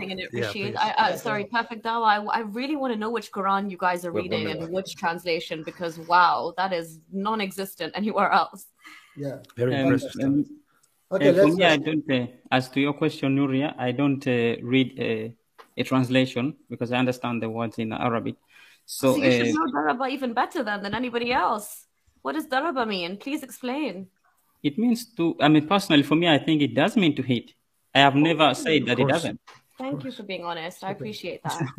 I look at the words. For me, my methodology is quite simple. I look at the words and I look at how they are used within the Quran. I do understand that words do have a certain tendency to mean multiple words. It's also in English. But I look at the words and I look at how the Quran uses those different words. And I look at how a verse, for example, or a certain belief about a certain verse or a certain opinion appears in one verse and in another. And I look and I see, for example, does it make sense? For example, I used to believe those things that AP believes about that verse. I did. There's no denying that. I think that most Muslims who become, for example, let's say, if you want to say, go away from the traditional narrative, that such people, they start out believing that kind of stuff. But then they evolve over time. I'm looking for the truth just as, the rest of you. But for me, you were so close to being ex-Muslim and then you just got trapped back in. For me, I look at, I want to be as true to the Quran as possible. And for me personally, when I looked at it from that point of view, I had questions. Like, for example, when I had that understanding that verse means fight the Jews because they don't believe, and that same understanding, I asked several questions as to whether they would fit that verse. And when I found out, I started doing a process of elimination. And what that led me to was that it just can't be that interpretation. Though I understand that Ibn Kathir and the Tabari and the Zamakhshari and the different kinds of tafasirs that out there, they do portray that kind of they do portray that kind of idea. And for me personally, it's not difficult to understand why. I can understand completely why they did, why they had that belief, why they interpreted those verses like that. It is sort of like it's like I don't know how do you say those pins that you put and then they hit one another like that. What do you call that? Dominoes. Those blocks. Yeah, it's like a domino effect. When one interpreter, great scholar interpreter, for example, comes out with this opinion, the later scholars are obviously going to take from his inspiration. It's understandable. So you find that they will quote the same point. They quote the same exact thing because they didn't want to deviate from the normative. They didn't want to deviate from the accepted version. But Islam has gone through different versions. It's not just one. Islam has gone through different modes, different reformations, different kinds of Islam. The one that we just happen to have today just happens to be the one that, that basically, gained fame. But before that, Islam looked a hell of a lot different than it looks today. So for me, it's not that difficult. So for me, I'm going to let Nuriyah respond to you, Rashid, and then we're going to go ahead and kick it into the Q&A. So go ahead, Nuriyah. No, I just wanted to say, yeah, you're right, Rashid. Obviously, there's so many there's holes in the standard narrative anyway. We know that, the way that the Quran was compiled and it came about. And I'm just grateful that verses like breastfeeding of an adult and stoning did not end up in the version that we have today, even though we see remnants of it in the Hadith. Again, I just think it's very intellectually dishonest if you are taking some hadith as right because they fit into your narrative with the Quran and you discard the rest. If we're being really honest, the entire situation with the hadith is one gigantic telephone game, to be honest. Yes. So the credibility, I mean, it wouldn't even hold up in a court of law today. It's all hearsay, right? The entire thing. So for you to kind of it's well and good. Everybody can kind of, I think even between the two of you, Rashid and Perfect Dawah, your Islams probably don't even match up amongst yourselves. So like AP said, it's kind of pointless sitting here trying to go push back against all of your individual fluffy, cuddly Islams that you like. Whereas the real Islam is there in the Quran. It's being like, we see it in the world. We see why in Afghanistan 50-year-old men are marrying 6-year-old girls. We see why Boko Haram are taking sex slaves. We see why ISIS are enslaving Yazidi women. There is a common denominator, and that is Islam. And what's the source of Islam is the Quran itself. Absolutely. So that's yours. Wouldn't you say that that is an Islam? Okay, I want to go ahead and kick into the Q&A now, guys. So let's go ahead and do that now. Let me just check to see. I just want to say something fast. Well, you guys had the opening statements. You guys had the first word, so I'm gonna go ahead and let them have the last word on that one. So let's just go ahead and do that. So let's go ahead and go to the Q&A now. So I'm putting 30 minutes on the clock, and I'm going to ask the first question. This is a super chat from Zagros Oskan for $9.99. He asked, we already did this one. He asked for you guys to do the Steel Man at the beginning of the open discussion. Didn't work out so good. And he did follow up with that later. That said, this is what happens without Steel Man's big mess. Said that for $1.99 later, so I will not ask that later. So, okay, next question from Thunderstorm for $4.99. They say the stone at the Mecca is from the temple of Artemis, and the moon symbol is her symbol. Aphrodite had a stone as well. So I believe that is for the affirmative side. I mean, my response to that is that the Quran doesn't mention anything about a stone or a black stone being. I think that's what it's a reference to. My personal opinion on the idea of the black stone, I actually believe it is either of two things. One is that it might be a meteorite. That I think that it was a meteorite, and back then probably people would think that that is sort of like a stone from the heavens and from the gods and that kind of thing. And so they took it and started venerating it for some reason. I think that that's most likely the case. I don't think that there is any special attachment to the stone. I think it's just a stone. There's nothing special about it. The hadiths about the Prophet kissing it or touching it, I don't believe that he did that. But for if he did that, then I would say I would find that a bit questionable myself. So I have to say, if Muhammad did that, then you find it questionable. If Muhammad actually, I would find it questionable. Yes, Nice. yes. But it's I very don't. pagan, But right? we don't. It's very But we don't. pagan-like. Why are you worshipping a stone and kissing it? Because I would then want to know why would he do that? Because it doesn't make sense. Why? Because he's a pagan. That's why he's incorporating his old beliefs into the new supposedly. The thing is that we didn't say that we believe in that. We said we didn't say why that not include it in his book then? If it's so special, why not include it in you both not believe in it? It's literally physically attached to the house of. It's part of the ritual of Hajj. If you went to Hajj, would you not circumambulate the Kaaba and then proceed to kiss the stone and erase your sins? No, I'm not going to kiss. I'm not going to kiss. The Kaaba, well, you guys are just not representative of Muslims. So you then accept that a possibly pagan or futile object is attached for veneration to the center of worship in Islam, to the Kaaba, that black stone, and no, I mean, I think that let me explain. Try to explain that, because the Kaaba has been destroyed and rebuilt and destroyed and rebuilt. At one time, it was completely eradicated after the Prophet had died, completely torn to the ground. So the idea, I think that this idea behind a black stone or something like that, I think that it was something that possibly came in after the Prophet.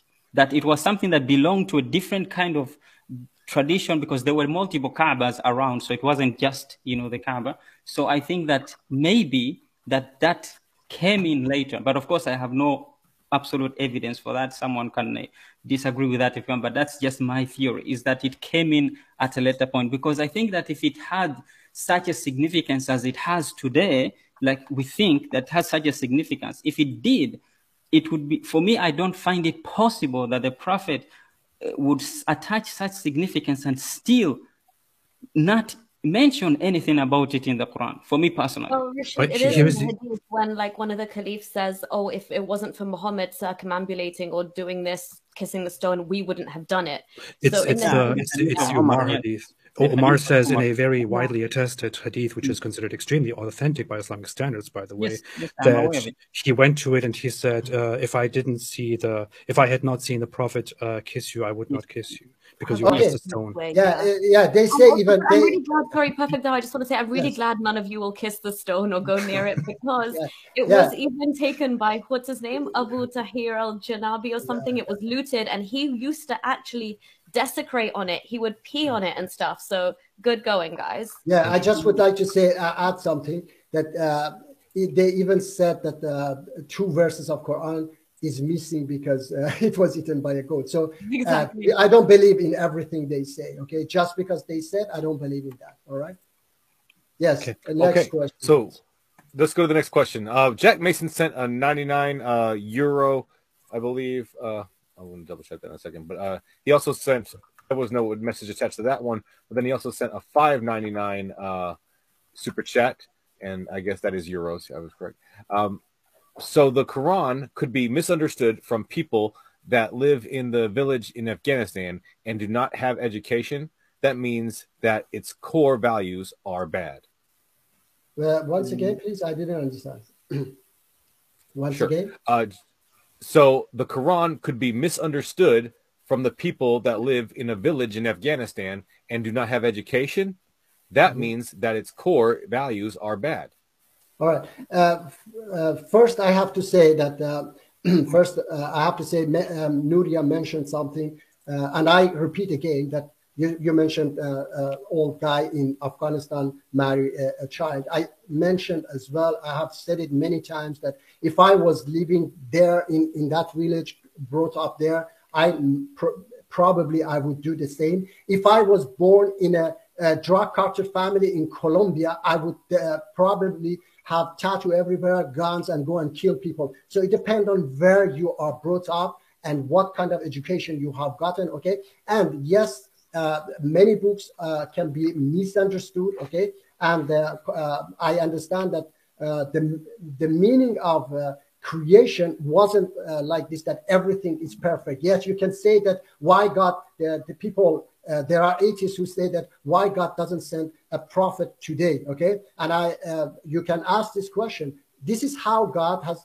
created his creation, and this is how he decided to guide us, all right? And he knew that one day we all be righteous and we will live in a beautiful world, okay? He know that we grow, he know that we develop, okay? So that's why you cannot just sit here now and say why it was this is our situation. The message is important, the message is beautiful, and I read for you many of these verses, okay? Which one you reject? I don't want to repeat again which of these messages, okay? I want to say fast, okay? Those messages that you misunderstand, Nuriyah, don't follow them. Quran says don't follow them. In chapter 3, verse 7, that I was going to read it, okay? You didn't allow me. Quran says those whose heart is corrupted, they follow just the unspecific verses. They don't follow the precise verses. Please follow the precise verses, okay? And what's the point of them? The point. So the point is that if you don't understand, if the verse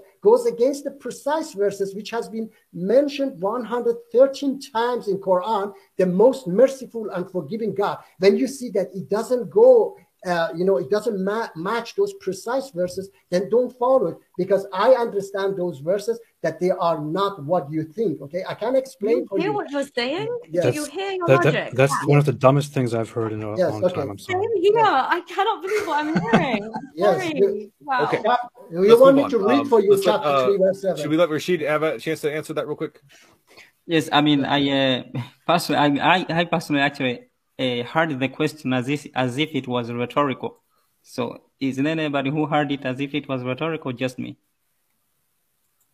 Because the question was that it was framed as if it is rhetorical to me, that people who are, in the village in Afghanistan don't understand the Quran, and all of a sudden that means that it is bad. I mean, that's how I understood. I understood as if it was more like a jab at Nuriyah's point rather than ours. But I doubt it. I think it was pretty much a statement pointing at the fact that the Quran is such a mess and it's at its core rotten.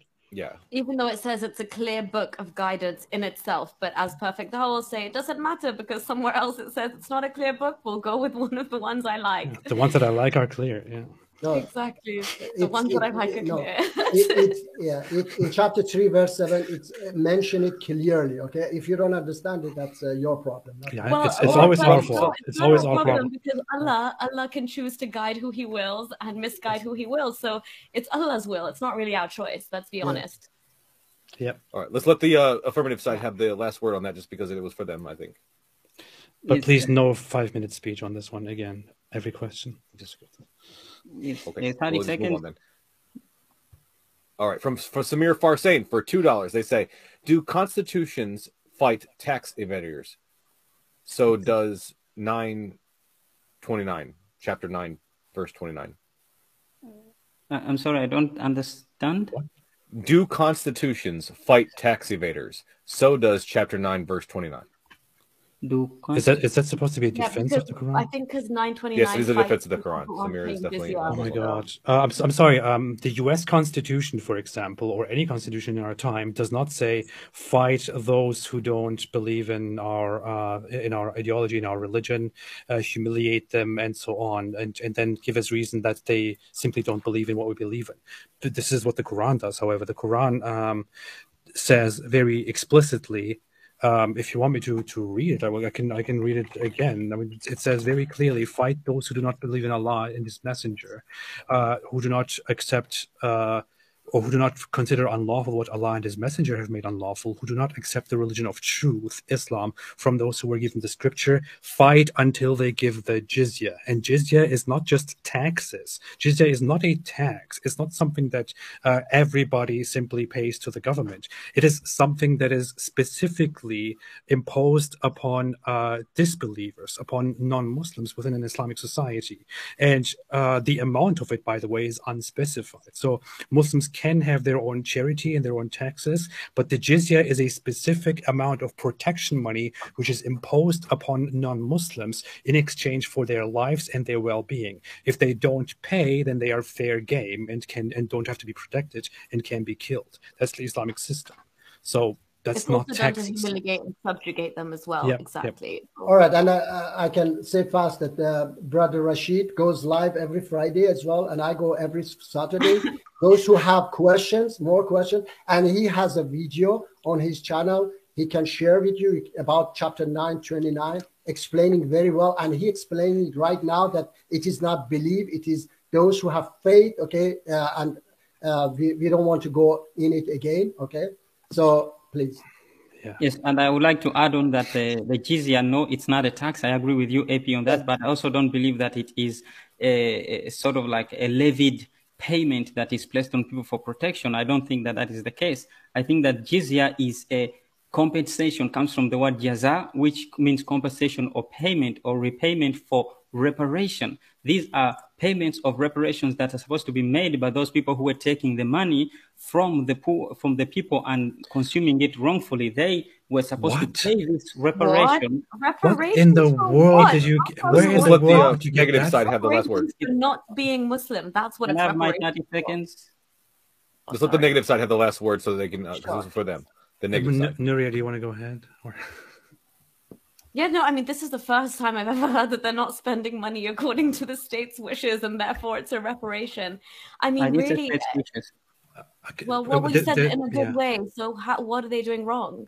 No, I said that it's referring to the people who I mentioned in verse number 34 who are consuming the wealth of the people wrongfully. And those people, because they have consumed this wealth, once you have fought them and you have gained power of them, they have to pay reparations for that money that they took. That is the jizya. And they have to pay it according while they are saghirun. The word saghirun means to be made small. All of us, every single person is saghir. I'm sorry, that is simply absurd. Chapter 9, verse 29 says, fight those who don't believe and humiliate them until they pay the jizya. Jizya was unanimously accepted as protection money imposed upon non-Muslims. The Muslim states, as historically reported, imposed it as such. The Muslim caliphates after Muhammad until the Ottoman Empire imposed jizya as protection money in exchange for their lives upon the disbelievers. This is a historically known fact. And the Quran we have so many and humbled in the same yes, and when it comes to the context that Rashid here is talking about, in chapter 9, verse 34, it talks about those monks who or priests who take the money of people unjustly is merely mentioned as a detail within the broader context of why why Christians and Jews are bad. If you want to go that way, you could just go with the next verse here, given as reason to fight the Jews and Christians. It says the Jews say Ezra is the son of Allah, which is by the way a completely ignorant statement, and the Christians say the Messiah is the son of Allah. That is their statement from their mouths. They imitate the saying of those who disbelieve before them. May Allah destroy them. That whole thing about taking the money of people unjustly comes many verses later within the context of criticizing and bashing the Jews and Christians who should be fought. Okay, we need to move on now. Okay, we need to move on. Let's go to the next one. Ladies and gentlemen, we do have more questions on the list than we have minutes left in the Q&A. So that last super chat from Paul Singh is the last super chat that I will guarantee that we will read, but I will try to push our gracious interlocutors to answer all the ones that you guys send. But just giving you guys a fair warning right now. So with that, here comes the next one. From Zagros Ozcan for $1.99, they say, that's what happened. Oh, yeah, we already read that one. From Zagros Ozcan for $4.99, they say, Muji himself is, well, I'm not going to read that. They are alluding that you are a member of MEK and that they are not a good organization. Joseph Smith level stuff. All right, and, okay. Child re-education. Let me fast respond to that. I'm not a member. I'm a supporter. Okay, and only just a few months ago, 50 Nobel Prize winners support MEK. 50. I can bring you. Yes, you see today. Okay. Yes. You cannot hear the truth. about the organization that exists Dude, today. nobody cares about your organization. Can you So, please okay. stop propagating this nonsense so that people can you don't talk please about it stop them? anymore? Can you Oh my please stop them? God. I have been accused and I have to answer, okay? Thousands of Because you talk about it all the okay, time. you see, they don't allow you talk, okay? If they have the power, they shut you off, okay? So I say that we have thousands of European parliamentarians and American senators and congressmen who support us, and I said last week 261 support us. So don't come with this bullshit, okay? Don't come with these bullshits that I am, my organization is this and that, okay? Trump vice president, Trump's foreign minister, okay? They have been supporting my organization. All right. So if you want, you can have a debate with me on your channel, Nuriyah. Okay, AP Runaway. Okay, and bring your facts that my organization is what you say. Okay, bring a single. Sure. Okay, shall we do that? Nuriyah? All right, let's move on. From Paul C for $5, they say AP and Nuriyah got them. Christians are to be fought based on their beliefs. Yeah. So you got fans out there, AP and Nuriyah. Thank you. From messed that up. From Hates Stairs for $5, they say to Perfect Dawah. Genuine question: why do you support fascistic values? What? Why do you support fascistic values? Well, like what? Like what? Like Islam, for example. Like, okay, that's that I'm the biggest enemy of that fascist Islam, like Iranian fascist regime. I have fought it 43 years. My organization as well. We fought for non-Muslims. Okay, we could have everything we wanted. We had no issue about hijab, but we fought against. We have lost over 100,000 of our members. My brother have been executed as well for these values, and I have been. On my channel, everybody know that I am banned by this extremist Muslim and fighting that fascist Islam that you are talking about. Okay, yes. I sympathize with your feelings, but it just keeps reminding me of that one question. Then why in the world are you here arguing with us instead of going and talking to Muslims? I have said that. I have said that they have blocked me. I'm doing that. I'm trying. I have asked. Did I ask you, Kaz, that organize a debate with Daniel Isis Jew with me? Did I ask you from beginning? Yes, they ran away. But Perfect Dawah, that shows you that they don't find your version of Islam credible. They don't consider that Islam. No, so they don't they want are to running away.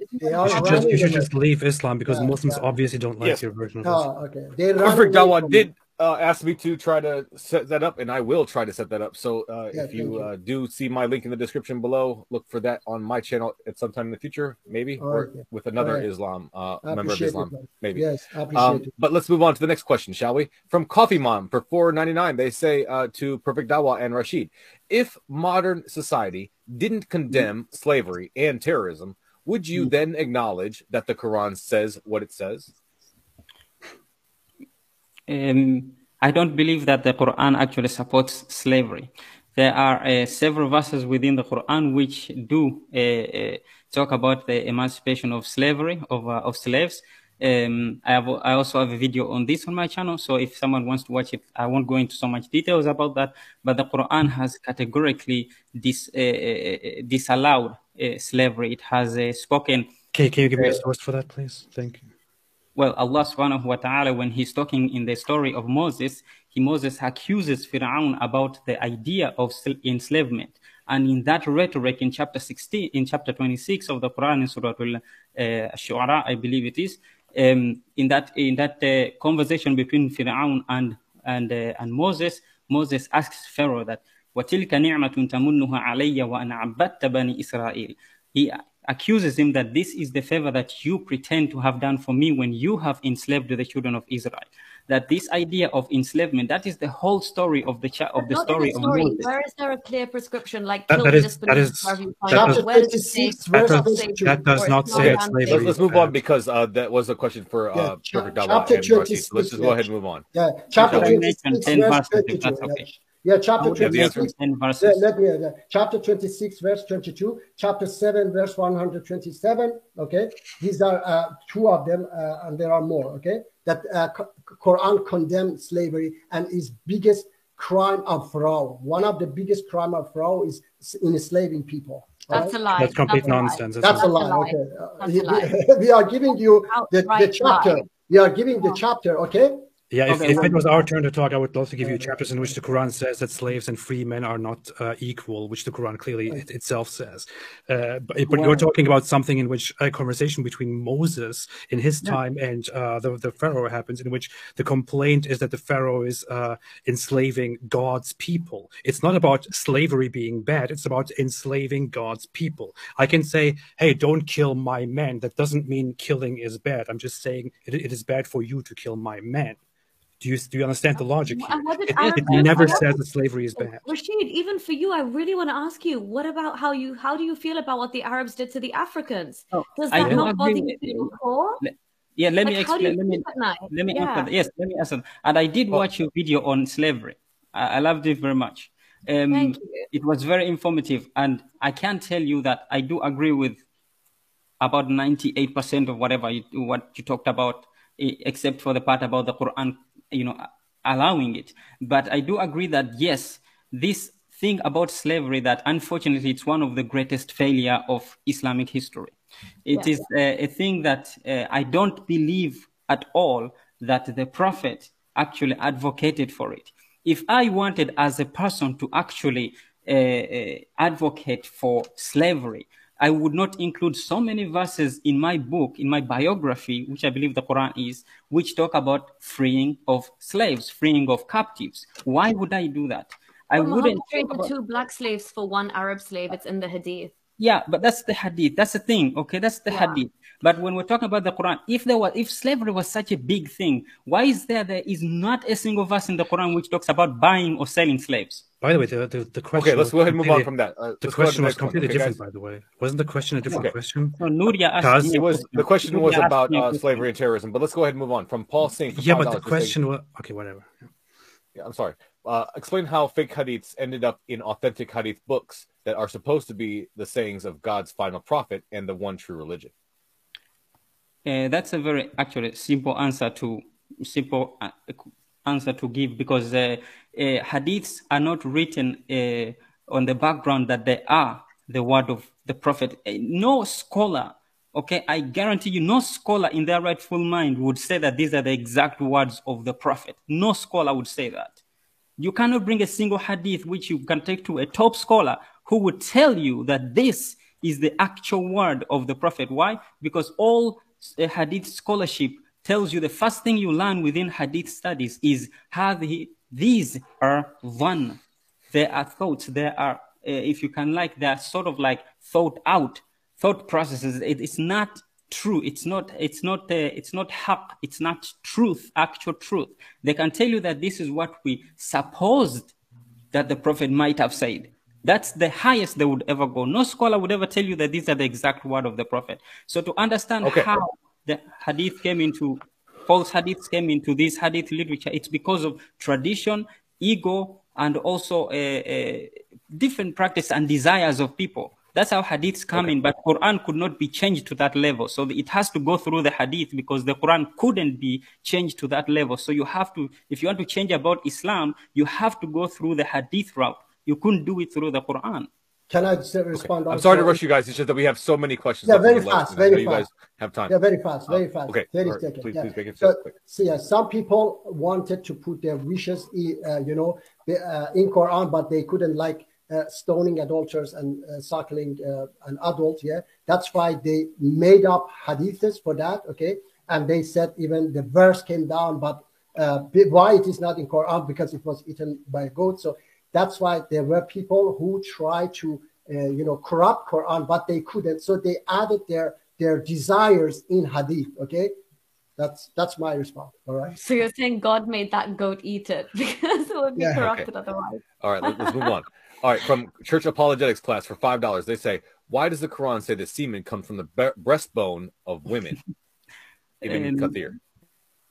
Is that no? I don't think that the Quran. I know they claim that the Quran says that semen comes from the backbone, between the backbone and the rib. No, it does not. That you have to look at actually the Arabic. This is easier to explain to someone who understands Arabic. The thing about is that when it says that it emits يخرج من بين الصلب, that idea from between, actually the Arabic just says it comes out between the sulb and the tara'ib. This is a euphemism for sexual intercourse. It's not talking about, I don't want to go into details, but it's a euphemism about sexual intercourse. The Quran tends to be very subtle when it talks about sex. So that is also another euphemism about that. It's not talking about the origin of semen, because why else did people castrate? People already knew where semen comes from. That's why they castrated by removing the testicles, because they knew. Of course, they knew where semen comes from. There's no point in the Quran coming in and telling people that it comes between the backbone and the ribs. Where have you ever seen someone being castrated through the backbone and the rib? They knew. All right. From Church Apologetics class for $5, they say, I'm going to write the Quran the 8th time since the 7th wasn't enough for Muslims to understand. Peace be upon me. All right. From Paul Singh for $5, they say, the fact that we are disagreeing on the meaning of verses in the Quran means the Quran is not clear and concise as it proclaims. Thank you. Okay, let me respond to that. Yeah. And I have said that I gave you the chapter 3, verse 7 that explain itself. Okay. And why it is not, clear some verses. I said it before that this is how God has decided.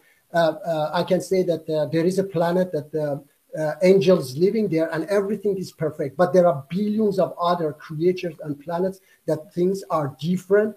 He decided to create us in this way. He could send us now the biggest miracle and the latest version of Quran or his message, but he has decided to do so. Okay, and he knew that because he wanted us to develop. Okay, I see the beauty of the creation in this way. Maybe someone else doesn't see it and want everything perfect right now. Everything should be perfect. That's you don't understand the beauty of creation, that he created us and he wanted us to develop. Okay, thank you. Okay, from Pancake of Destiny, they sent a super message, so thank you for that. Then from Fresh Stream, California, from Fresh Stream, they sent $6.99 Canadian for Perfect Dawah and Rashid. They said, can you think of any individual, organization, or country in this world that should be targeted and fought according to Islam? Like, you mean that I don't understand what he meant. Organization. Is there any organization, person, or country that should be fought according to Islam? The oppressors. The Quran says many times who are the oppressors today? Yes. For example, Iranian fascist regime is oppressor, and we are going to fight them. Okay, and we have been fighting them 43 years, and we are going to bring them down very soon, hopefully. Okay. I agree. All right. So these are oppressor. Now Russians are oppressor, have attacked Ukraine, and Ukrainian people have the right to fight them back. Okay. So this is the answer. Yes. Okay. From Samir Farsain for $5, they say, what is the punishment of military deserters? What is the punishment for military deserters in most countries? They're sort of apostate prophets as well. How come you don't condemn that apostate prophet? The equation that is being made here is apostasy is punishable by death according to Islamic law, according to Muhammad, and I criticize that. But deserting the army is also punished by death in most countries. So why don't I have a problem with that? Which is just extremely ludicrous thing to say for somebody who says that. A religion is not an army. A religion is not a military force. It's not something that you are there to fight. It is something that you are brought up with in most cases. To believe that it is true and that you must hold on to it in order to go to the good place in the afterlife, or if you don't believe in it, you go to hellfire. And being punished for refusing to believe in that, or being punished for failing to believe in that, being punished for losing your faith and being put to death for that is simply unthinkably insane. That's not comparable to what you are talking about, although I don't agree with that either. I disagree with that. Yes, no, I'm sorry. We have to move on. I just want to say I disagree as a Muslim with that, statement, that question. Okay, this is absolutely different. It's not military. Of course you do, because Islam is a political ideology. Okay, we really must move on. From Aziri schizophrenia for 2390 MYR. They say negative in a relationship. Do you believe there is a leader and there is a follower, or do you believe both sides can be equal? I believe that's for the. Is that for us? Or? The affirmative. I believe that is the affirmative. I didn't understand the question.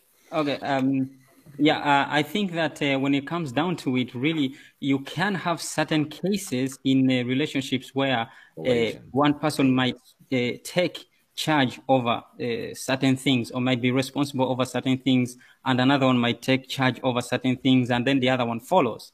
If you can have sort of like that hierarchy, but hierarchy spread out into different responsibilities, I think that you can have that. I don't know if you can have a happy relationship where one person controls completely every single thing. I don't think that you can have a happy relationship in that case. I think that it's inevitable. It's going to be inevitable for someone to take the reins in some things and another to take the reins in other things. But in the end, it sort of like balances itself out even through that. That's how I see it. Okay. And from Church Apologetics class for $2, they say, why won't Perfect Dawah or Rashid debate Christian Prince? Okay, can I answer? Yeah, Christian Prince. Yeah, let me respond. I went to talk to Christian Prince and another one. What is her name? I forgot. Both of them were such a disgusting people, and they were just attacking you, humiliating you. I was talking to Christian Prince kind of half an hour. He was such even my brother in Christianity, who is admin on my channel, he also said that he was absolutely terrible and he shouldn't treat you like that. I went like a human being talking to him. He just was humiliating. He was attacking. Treat who? Me.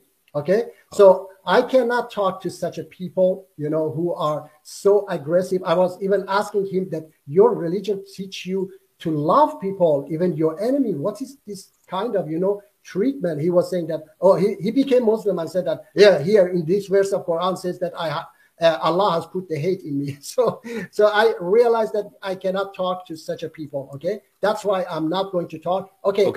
I can debate him on such a platform, but not on his platform. And from Pancake of Destiny, member for 3 months, they say to Apostate Prophet, respect your courage to leave this cult. Thank you so much. I appreciate it. And from Sugar Goat for $10, they say, if Islam is not true, then why did Andrew Tate become a Muslim? Yeah. Oh, by the way, shout out to Andrew Tate. Andrew Tate recently officially converted to Islam, and much of his reasoning is that Christians don't follow Christianity properly anymore, and they're weaklings, and they're not tough enough, and Islam is a... It wasn't strict, tough, and misogynistic which is very, for him that he found it. Which is very funny. Like, did you ever see Andrew Tate as a good Christian? No, but now he turns to Islam. It is now for his reasoning. He also says that Islam is a strong religion which doesn't tolerate things left and right, and that is good. And it also treats women like dirt, and that's why he loves Islam, of course.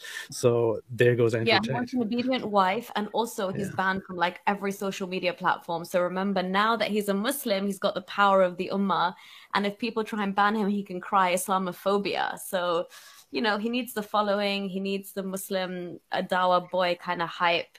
It's perfect for him. I think this is a match made in heaven. I said it before. I wanted him to convert to Islam, so I'm very pleasantly surprised by this. I think he fits in perfectly, his personality into Islam. Oh, 100%. All right. From Karma's Real for $5, they say, Team Negative, what's your foundation for objective, moral, right, wrong values? If the Quran has bad values, what are your grounds for judging morality? Yeah, I don't mind. So for me, morality is not something that's like static. Like it's a lot more dynamic, and we just like as humanity, as we evolve and progress as a society, the same way that cultures evolve, our morality will have to bend itself to fit the current like worldview that society holds, which is the whole reason for a debate like this, is that the Quran itself has basically made us stop in time and be 100 years ago, because those were the morals of back then, and they're codified in this book, and we're expected to just say, oh, this is objective morality. I just think religion should not hijack and have a monopoly on what morals or morality is. Sorry. So yeah, I think we are actually moral despite religion, to be honest, despite the Judeo-Christian values, just despite Islam. We have gotten to a better place thanks to the Enlightenment and secularism, and this push for this, always in the face of religious backlash, trying to keep us backwards. So yeah, in the same way that today the LGBTQIA plus community is enjoying rights that they didn't have, 20, 30 years ago, the same way that more like humans progress. And that's the same thing. In the same way we see the law develop in general countries as well, we see like case law and precedent develop based on what the needs of the hour are for society. Yeah, I can say I agree largely with much of what Nuriyah said. I would just say that I don't think morality is. I don't think there are objective moral values. I don't think that morality is something that can be, or that even requires to be seen as an objective truth. I think morality is entirely a human construct developed out of the necessity of living together within societies by humans. And I also think what I focus on there is that people strive to be well. People strive for well-being, to live in well-being, and to then look for what is best for that end and what is not good for that end. And based on exactly that desire, they come to different moral understandings, even though they may create different moral theories with that. And based on those, I would say Islam is definitely not good for human well-being. Okay, from Zagros Ozcan for 199, they say, Rashid, how could Islam fix humanity? Explain the steps. Yes, Islam can help. But I wouldn't say Islam, I'd say the Quran. So I would change the question there a little bit. I said Quran, not Islam. Yes, the Quran can help because though, as I said in my opening, that though we can arrive at these good values for our well-being without the Quran, I do believe that 100%, and I agree with Nuriyah that morality is not static. But I do take that just because we can, it doesn't mean that there can't be something that we can lean back on. Something like, for example, you have like a constitution. Though we know that we're not supposed to do these things, it's good to have those things in the background, like to have them on paper or to have them codified somewhere. So the Quran is sort of like that. And I think that the Quran does not contradict anything that can, can allow, for example, us to reach well-being. So anything that can make us feel well or achieve well-being within society, the Quran will not contradict that. So whether it is done, whether well-being is achieved through Quran or whether it is achieved through other values, I think that the objective is the same. The Quran seeks to build well-being. That's its purpose. That's its point. And so that, anyway, I hope that I did not go all around, but I think that the Quran is just a codifier. It's just codifying what's already there. These values, we could have reached them without the Quran. The Quran was I agree with that. Yeah, that's the thing, that the Quran is just codifying them for us. We could have arrived at these values without the Quran. I agree with that. All right, it's good to have a codifier. Something that codifies. Let's be real. The Quran is the cancer that needs to be cut. It's not just that's the root of the problem, what it codifies. Anyway, sorry. No problem. Okay, the last two questions before I gave the warning are here. Pancake of Destiny for €6. They say, why did Allah order to fight people of the book in Surah 9, verse 29? I already explained that. Yeah, we have explained. I don't want to repeat it again because of time. I think maybe if there's another question, I would rather take that. Great. From Paul Sink for $5. They say, can you explain how slavery, right-hand possessed women, and child brides are good? Quote unquote. Perfect. Dawah, you want to take this or should I? Okay. You can take the slavery and you can talk about. No one wants the slavery. No. I can say yes. I can say, because but the slavery we have already talked about it. The slavery we have already covered. Right. Who's going to take that? There is no child bride in Islam. Okay. In Quran. Yes, please. Yes. In the Quran does not talk about this idea of child brides. It does not mention a particular age but it calls for rushd, that there has to be sort of like this mental maturity sort of like that is required for a person in Surah. Okay, let him answer. And, so that is sort of like a requirement which is also required when you are dealing out money, for example, for the inheritance in Surah An-Nisa. As for the slavery, I've already talked about that the Quran does not call for slavery. And I asked the question before to both our opponents today that if slavery was such a huge thing as you guys are blowing it out to be, why is it that there's not a single verse in the Quran which talks about buying and selling slaves? There doesn't have to be a verse in the Quran which talks about buying and selling. No, there hasn't. If you want to ask a question and get a response, please let me respond to it. If the Quran doesn't have to give clear instructions on how to buy and sell slaves, it is sufficient if the Quran, for example, talks about women that you may have besides your wives, besides your marriageable wives, that you have captured or that are held by your right hand, which is something that refers to captives of war. And the Quran also says, as I mentioned before, Allah gives a parable, and it says that a free man and a slave are not equal, and Allah has given some better, benefits or blessings than others. Yeah, you look kind of confused, so let me pull up the verse, but you can respond to it. Chapter 16. Also, I think, Rashid, that I know you're trying to trap us here, but it seems like a bit of a cop-out because, the Quran doesn't have loads. I mean, we could argue everything. Then the Quran has basically no verses for women's rights. So why should I think that Islam has women's rights, right? But when throughout Muhammad's lifetime, I'm sorry, you have to be freaking blind to not understand in his lived example how he was dealing, trading, and raping slave women constantly. And somebody from your heritage to be trying to defend slavery and say that, it really makes me like, I didn't defend it. I didn't defend it, Nuriyah. No, but if it was such a big deal, like why did it not mentioned over and over again?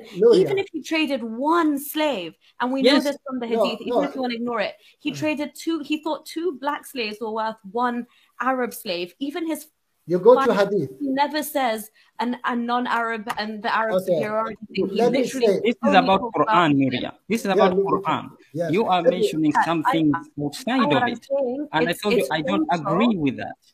Let me say that you are relying on the lack of slavery in the Quran to overlook the slavery in Islam. That's what I'm saying. Guys, if we're going to keep talking, how about I just ask another question? Yeah, one can I have more questions? Can I give the verse quickly to respond to Rashid? Let me say, she said, Nuriyah said that there is no, talking about women's right in Quran. Chapter 49, verse 13 says, "O mankind, indeed we have created you from male and female and made you people and tribes that you may know one another. Indeed, the most noble of you in the sight of Allah is the most righteous of you. Indeed, Allah is knowing all of it." So the right is that, the right is that you are best in the sight of Allah about any. So if we now give you a response with the verse which says that men are in charge of women and that women should be obedient, you will then say, that's an unclear Quran verse, and people like you follow unclear Quran verses. That take another time. I want to hear the verse. Yes, that's take Give another us the verse, AP. What? Okay. Quran chapter 16 verse 75 says, Allah presents an example, a slave owned and unable to do a thing, and he to whom we have provided from us good provision, so he spends from it secretly and publicly. Can they be equal? Praise be to Allah, but most of them do not know. So it describes a slave and a free man as unequal beings and says, look, can they be equal? No. So like this, Allah also gives provisions to some of you and not to others of you.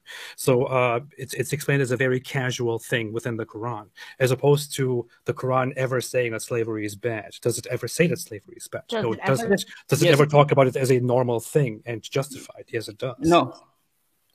I can give you a verse, for example, which views it as a bad thing.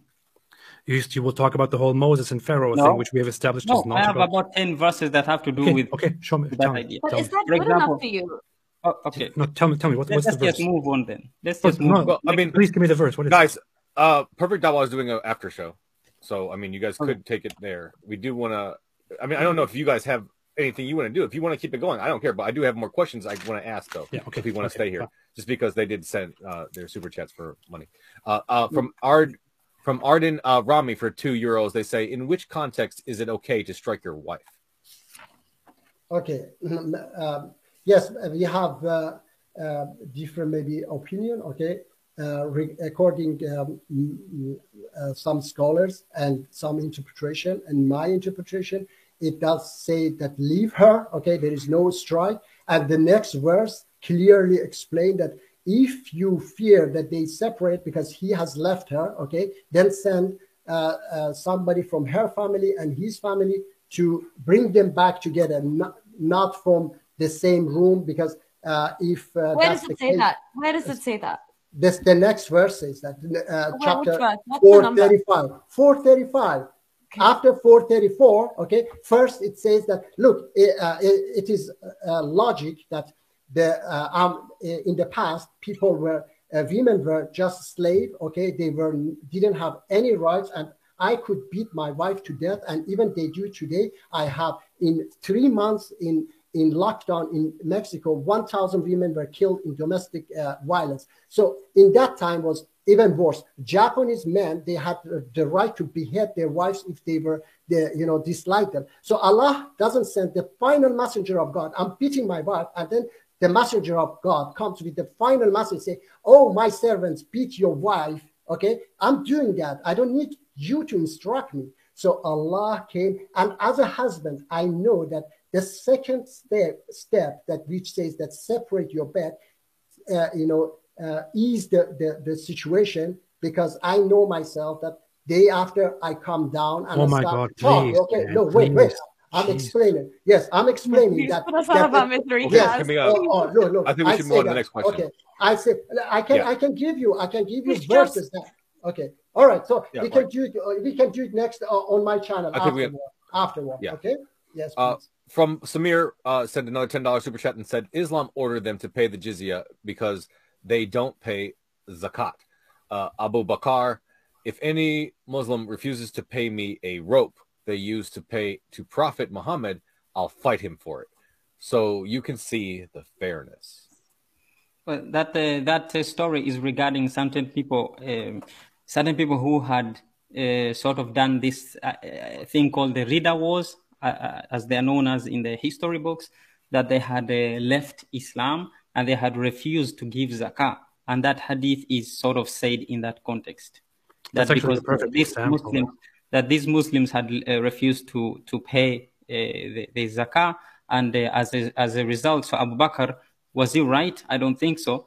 But that in his decision, he decided to go to war with them because he considered it as going against the state. So he viewed it as such. So that's why, for example, Umar objected to it and said, "Hey, would you really fight these people even if they already say the La ilaha illallah Muhammad and all that, and they pray?" So so in his mind, he justified it, that way. I'm not sure if the story is true or not, but that's what is in the hadith literature. Also, So, Rashid, sorry, just a quick question. In the Quran, it says that the first portion of the zakat should go to the poor people, the miskin, and the new converts, like, or the reverts, as Islam likes to say, to Islam. Do you not think that's a little bit like of a bribing tactic, that anyone who converts to Islam, if you're poor especially, like, you're going to get this much of the money first? Like, what's up with that? Well, I mean, I think that all the different categories that are given there are also the categories that are given in other places. But for example, that verse, إنما الصدقات للفقراء والمساكين والمؤلفة, the thing that you're talking about, مؤلفة قلوبهم وفي الرقاب, that and also inclining others to the path of God, or to Dawah. inclining the path, inclining to others. Dawah. So. Yeah. So people have understood that as these people who are going out and spreading the message, that they can live off that, that money.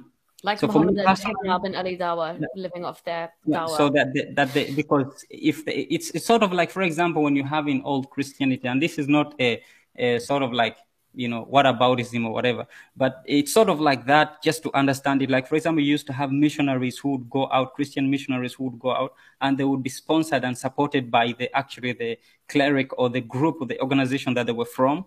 The organization would collect this money, and of course those missionaries, because that was their job, that was what they were doing, they were going out spreading the message, so they would live off that support. So I think that that is what is being talked about in that particular part of the verse. Awesome, okay. Thank you. And from Zagros Ozcan for $1.99, they say, let's talk about Banu Qurayza. I'll put it on the screen there for you guys. Banu Qurayza was a Jewish tribe that, like every single tribe in Medina, Muhammad's city, which he took over, was massacred and eradicated based upon the suggestion that they committed treason. A little correction: the other Jewish tribes were not all massacred; some of them were expelled. So, yeah. Okay. Okay. No, it's okay. There was a question. Okay, just AP explained. Brother Rashid, would you like to address it, or shall I do that? No, you can take it. All right. Yes. That's already when the story is talking about different situation, different numbers. Okay, is suspicious. Okay, and if first of all, they say that Prophet Muhammad gave the decision, the judgment on, I guess, one of them, the Jews themselves. Okay, despite Prophet Muhammad, first of all, Allah says that to his own prophet that do not judge people, because the best judge is Allah. Okay, and Quran talk about how to treat the prisoners of war. They were prisoners of war. So if he did that, first of all, Prophet Muhammad was the best judge there, okay? And he didn't judge them himself, and he gave it to somebody else. Itself is totally, for me, it's a lie, a big lie. And if it really happened, which we were talking, Brother Rashid, as well, then Prophet Muhammad went against Quran, because Quran clearly says, and I have, if you Google the laws of war in Islam, it tells you clearly that you have no right to kill the prisoners of war. Okay, so they were prisoners of war. Okay, that's Is it better than the Mandela? Okay. I doubt it's better than the Mandela prison rules. Have you heard of the Mandela rules for prisoners of war? Belarus, I don't know what is that. The Mandela rules. Yeah, I don't know. Okay. So from Zagros Ozcan for $1.99, they say, why couldn't Muhammad's wives remarry? Should I take this one, or do you want? Yes, brother. Okay. I think I believe that has something to do with the time, or also it can have something to do with the idea of marrying a leader's wife. For example, that was something that was frowned upon at the time, and also when you read through the different traditions, you can see that. But also this idea, for example, when you have like a king's wife, you don't typically have that wife being married off after the king dies. Like it's sort of, I mean, I think it follows in that idea. Like, for example, it was considered sort of like of a low character, for example, someone to take on. So for the sake of respect to the Prophet, yes, the Prophet did, we were supposed to give the Prophet certain respect that we don't give others. For example, we hold the Prophet of a higher standard. That's true. And because of this respect and reverence we have for the Prophet, we don't, or his wives were forbidden to marry. But the traditional understanding of that was because there were certain groups from the Munafiqeen who were saying to the Prophet, or who were saying to the wives of the Prophet, that you just wait when Muhammad dies, we are going to marry you. Like when you look at the tafsir, that's the reason they give, that these men were saying to the Prophet, to the Prophet's wives, that you just wait when Muhammad dies, we are going to marry you and we're going to do whatever we want with you. So basically so the Quran sort of like forbade that. Didn't even respect the Prophet's daughter. I'm sorry. I'm sorry, what? The rightly guided caliph didn't even respect the Prophet's daughter. Well, I mean, I'm not sure about that. This is such a weird excuse to say that it was there to protect his wives, but the protection here is to forbid his wives from marrying after him. That's so weird. I say that the reason that is that I say that the reason, it's not my reason. I say I gave you two reasons. I said the reason that is given within the tradition is this, and I gave you my own to start with. But the reason that is given in the tradition is that there were certain men within society who were okay, we heard that, but it's just absurd. Yeah. It's just absurd. Yeah, okay. You can take that if you. Especially when they can't respect his last daughter question enough, but they can not marry his wives out of respect. Okay, sorry. No, you're fine. Okay, last question from Zagros Oscan for $4.99. They say we have moral intuitions because selective pressures were such that mutations that yielded the neural proclivities for moral intuitions were selected. Nice. Okay. Okay, I don't disagree with that. Yeah. No. Okay. Well, awesome. Thank you guys all for the spirited conversation and discussion. So with that, let's go ahead and close out. Just want to thank you all so much for this discussion. You guys are the lifeblood of the show. I want to thank James for creating this platform and hosting these debates. I love these debates so much. This is my favorite thing. I want to let everybody know about, one more time, the DebateCon 2 coming up on November 19th, Saturday, November 19th in Plano, Texas. Get the tickets while they're still hot. Link is in the description below, as well as the fundraiser. We are still trying to get that fully funded, so please help out James so we can get that off the ground. Plenty of debates coming your way. And just want to also say thank you to the moderators in the chat. Anybody for helping to elevate the conversation, and thank you to everybody who sent in super chats and questions. Once again, Perfect Dawah is doing a after show. I believe he invited everybody here to that, so I don't know if anybody's going to be showing up to that. If I do go, I will take any of the questions that weren't asked from the Q&A with me, so maybe I'll get to ask those. And then yes, I go live every Saturday, brother. Rashid mostly goes live on his channel Fridays as well. If anybody has more questions, yes, you are welcome to discuss. Can I say something? Awesome. Sure. I would say thanks everybody, first off, for agreeing to this. I want to point out this was Nuriyah's first debate ever, I think, right? And it was great, fantastic, good job. And I would suggest everyone to go and subscribe to her channel, which is Holy Humanist, especially those who follow my stuff, since I have been very inactive lately, so you can follow somebody who's more active instead. And thank you so much, AP. This was so much fun as well, tag teaming with you. Yeah, thank you. And Rashid, Perfect Dawah, you guys were great, although very intellectually dishonest, but great. Yeah, I think Rashid was very good, but I will never have a debate again with Perfect Dawah. Yeah. No problem. If you guys will take a second real quick to say last word, go ahead. Yes, I would like to say that thank you very much for having me on. This is my second time appearing on Modern Day Debate. So I'm very happy that I was allowed to come here and talk to you, the wonderful individuals. AP, great stuff as always. You are a challenge, I have to say. But I do like the fact that as you know, as the debate was going on, that it went a little bit south, you know, right there when you were screaming at each other. But me and Nuriyah enjoyed that. I think so. But I have to say that I prefer to stick to the Quran. So not that I deny the hadiths. I don't deny the hadiths at all.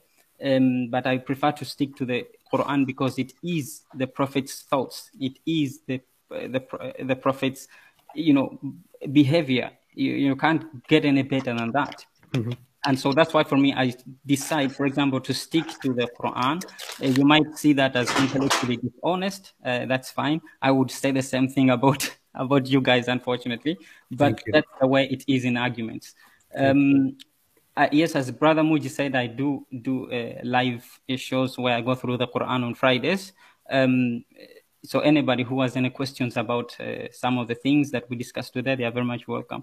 There's so many things that I wanted to bring, especially this issue with the slavery. I wish I could get in touch with AP or Nuriyah, or one of you, to discuss more about this, because it looks like we didn't cover that part as well as we wanted to.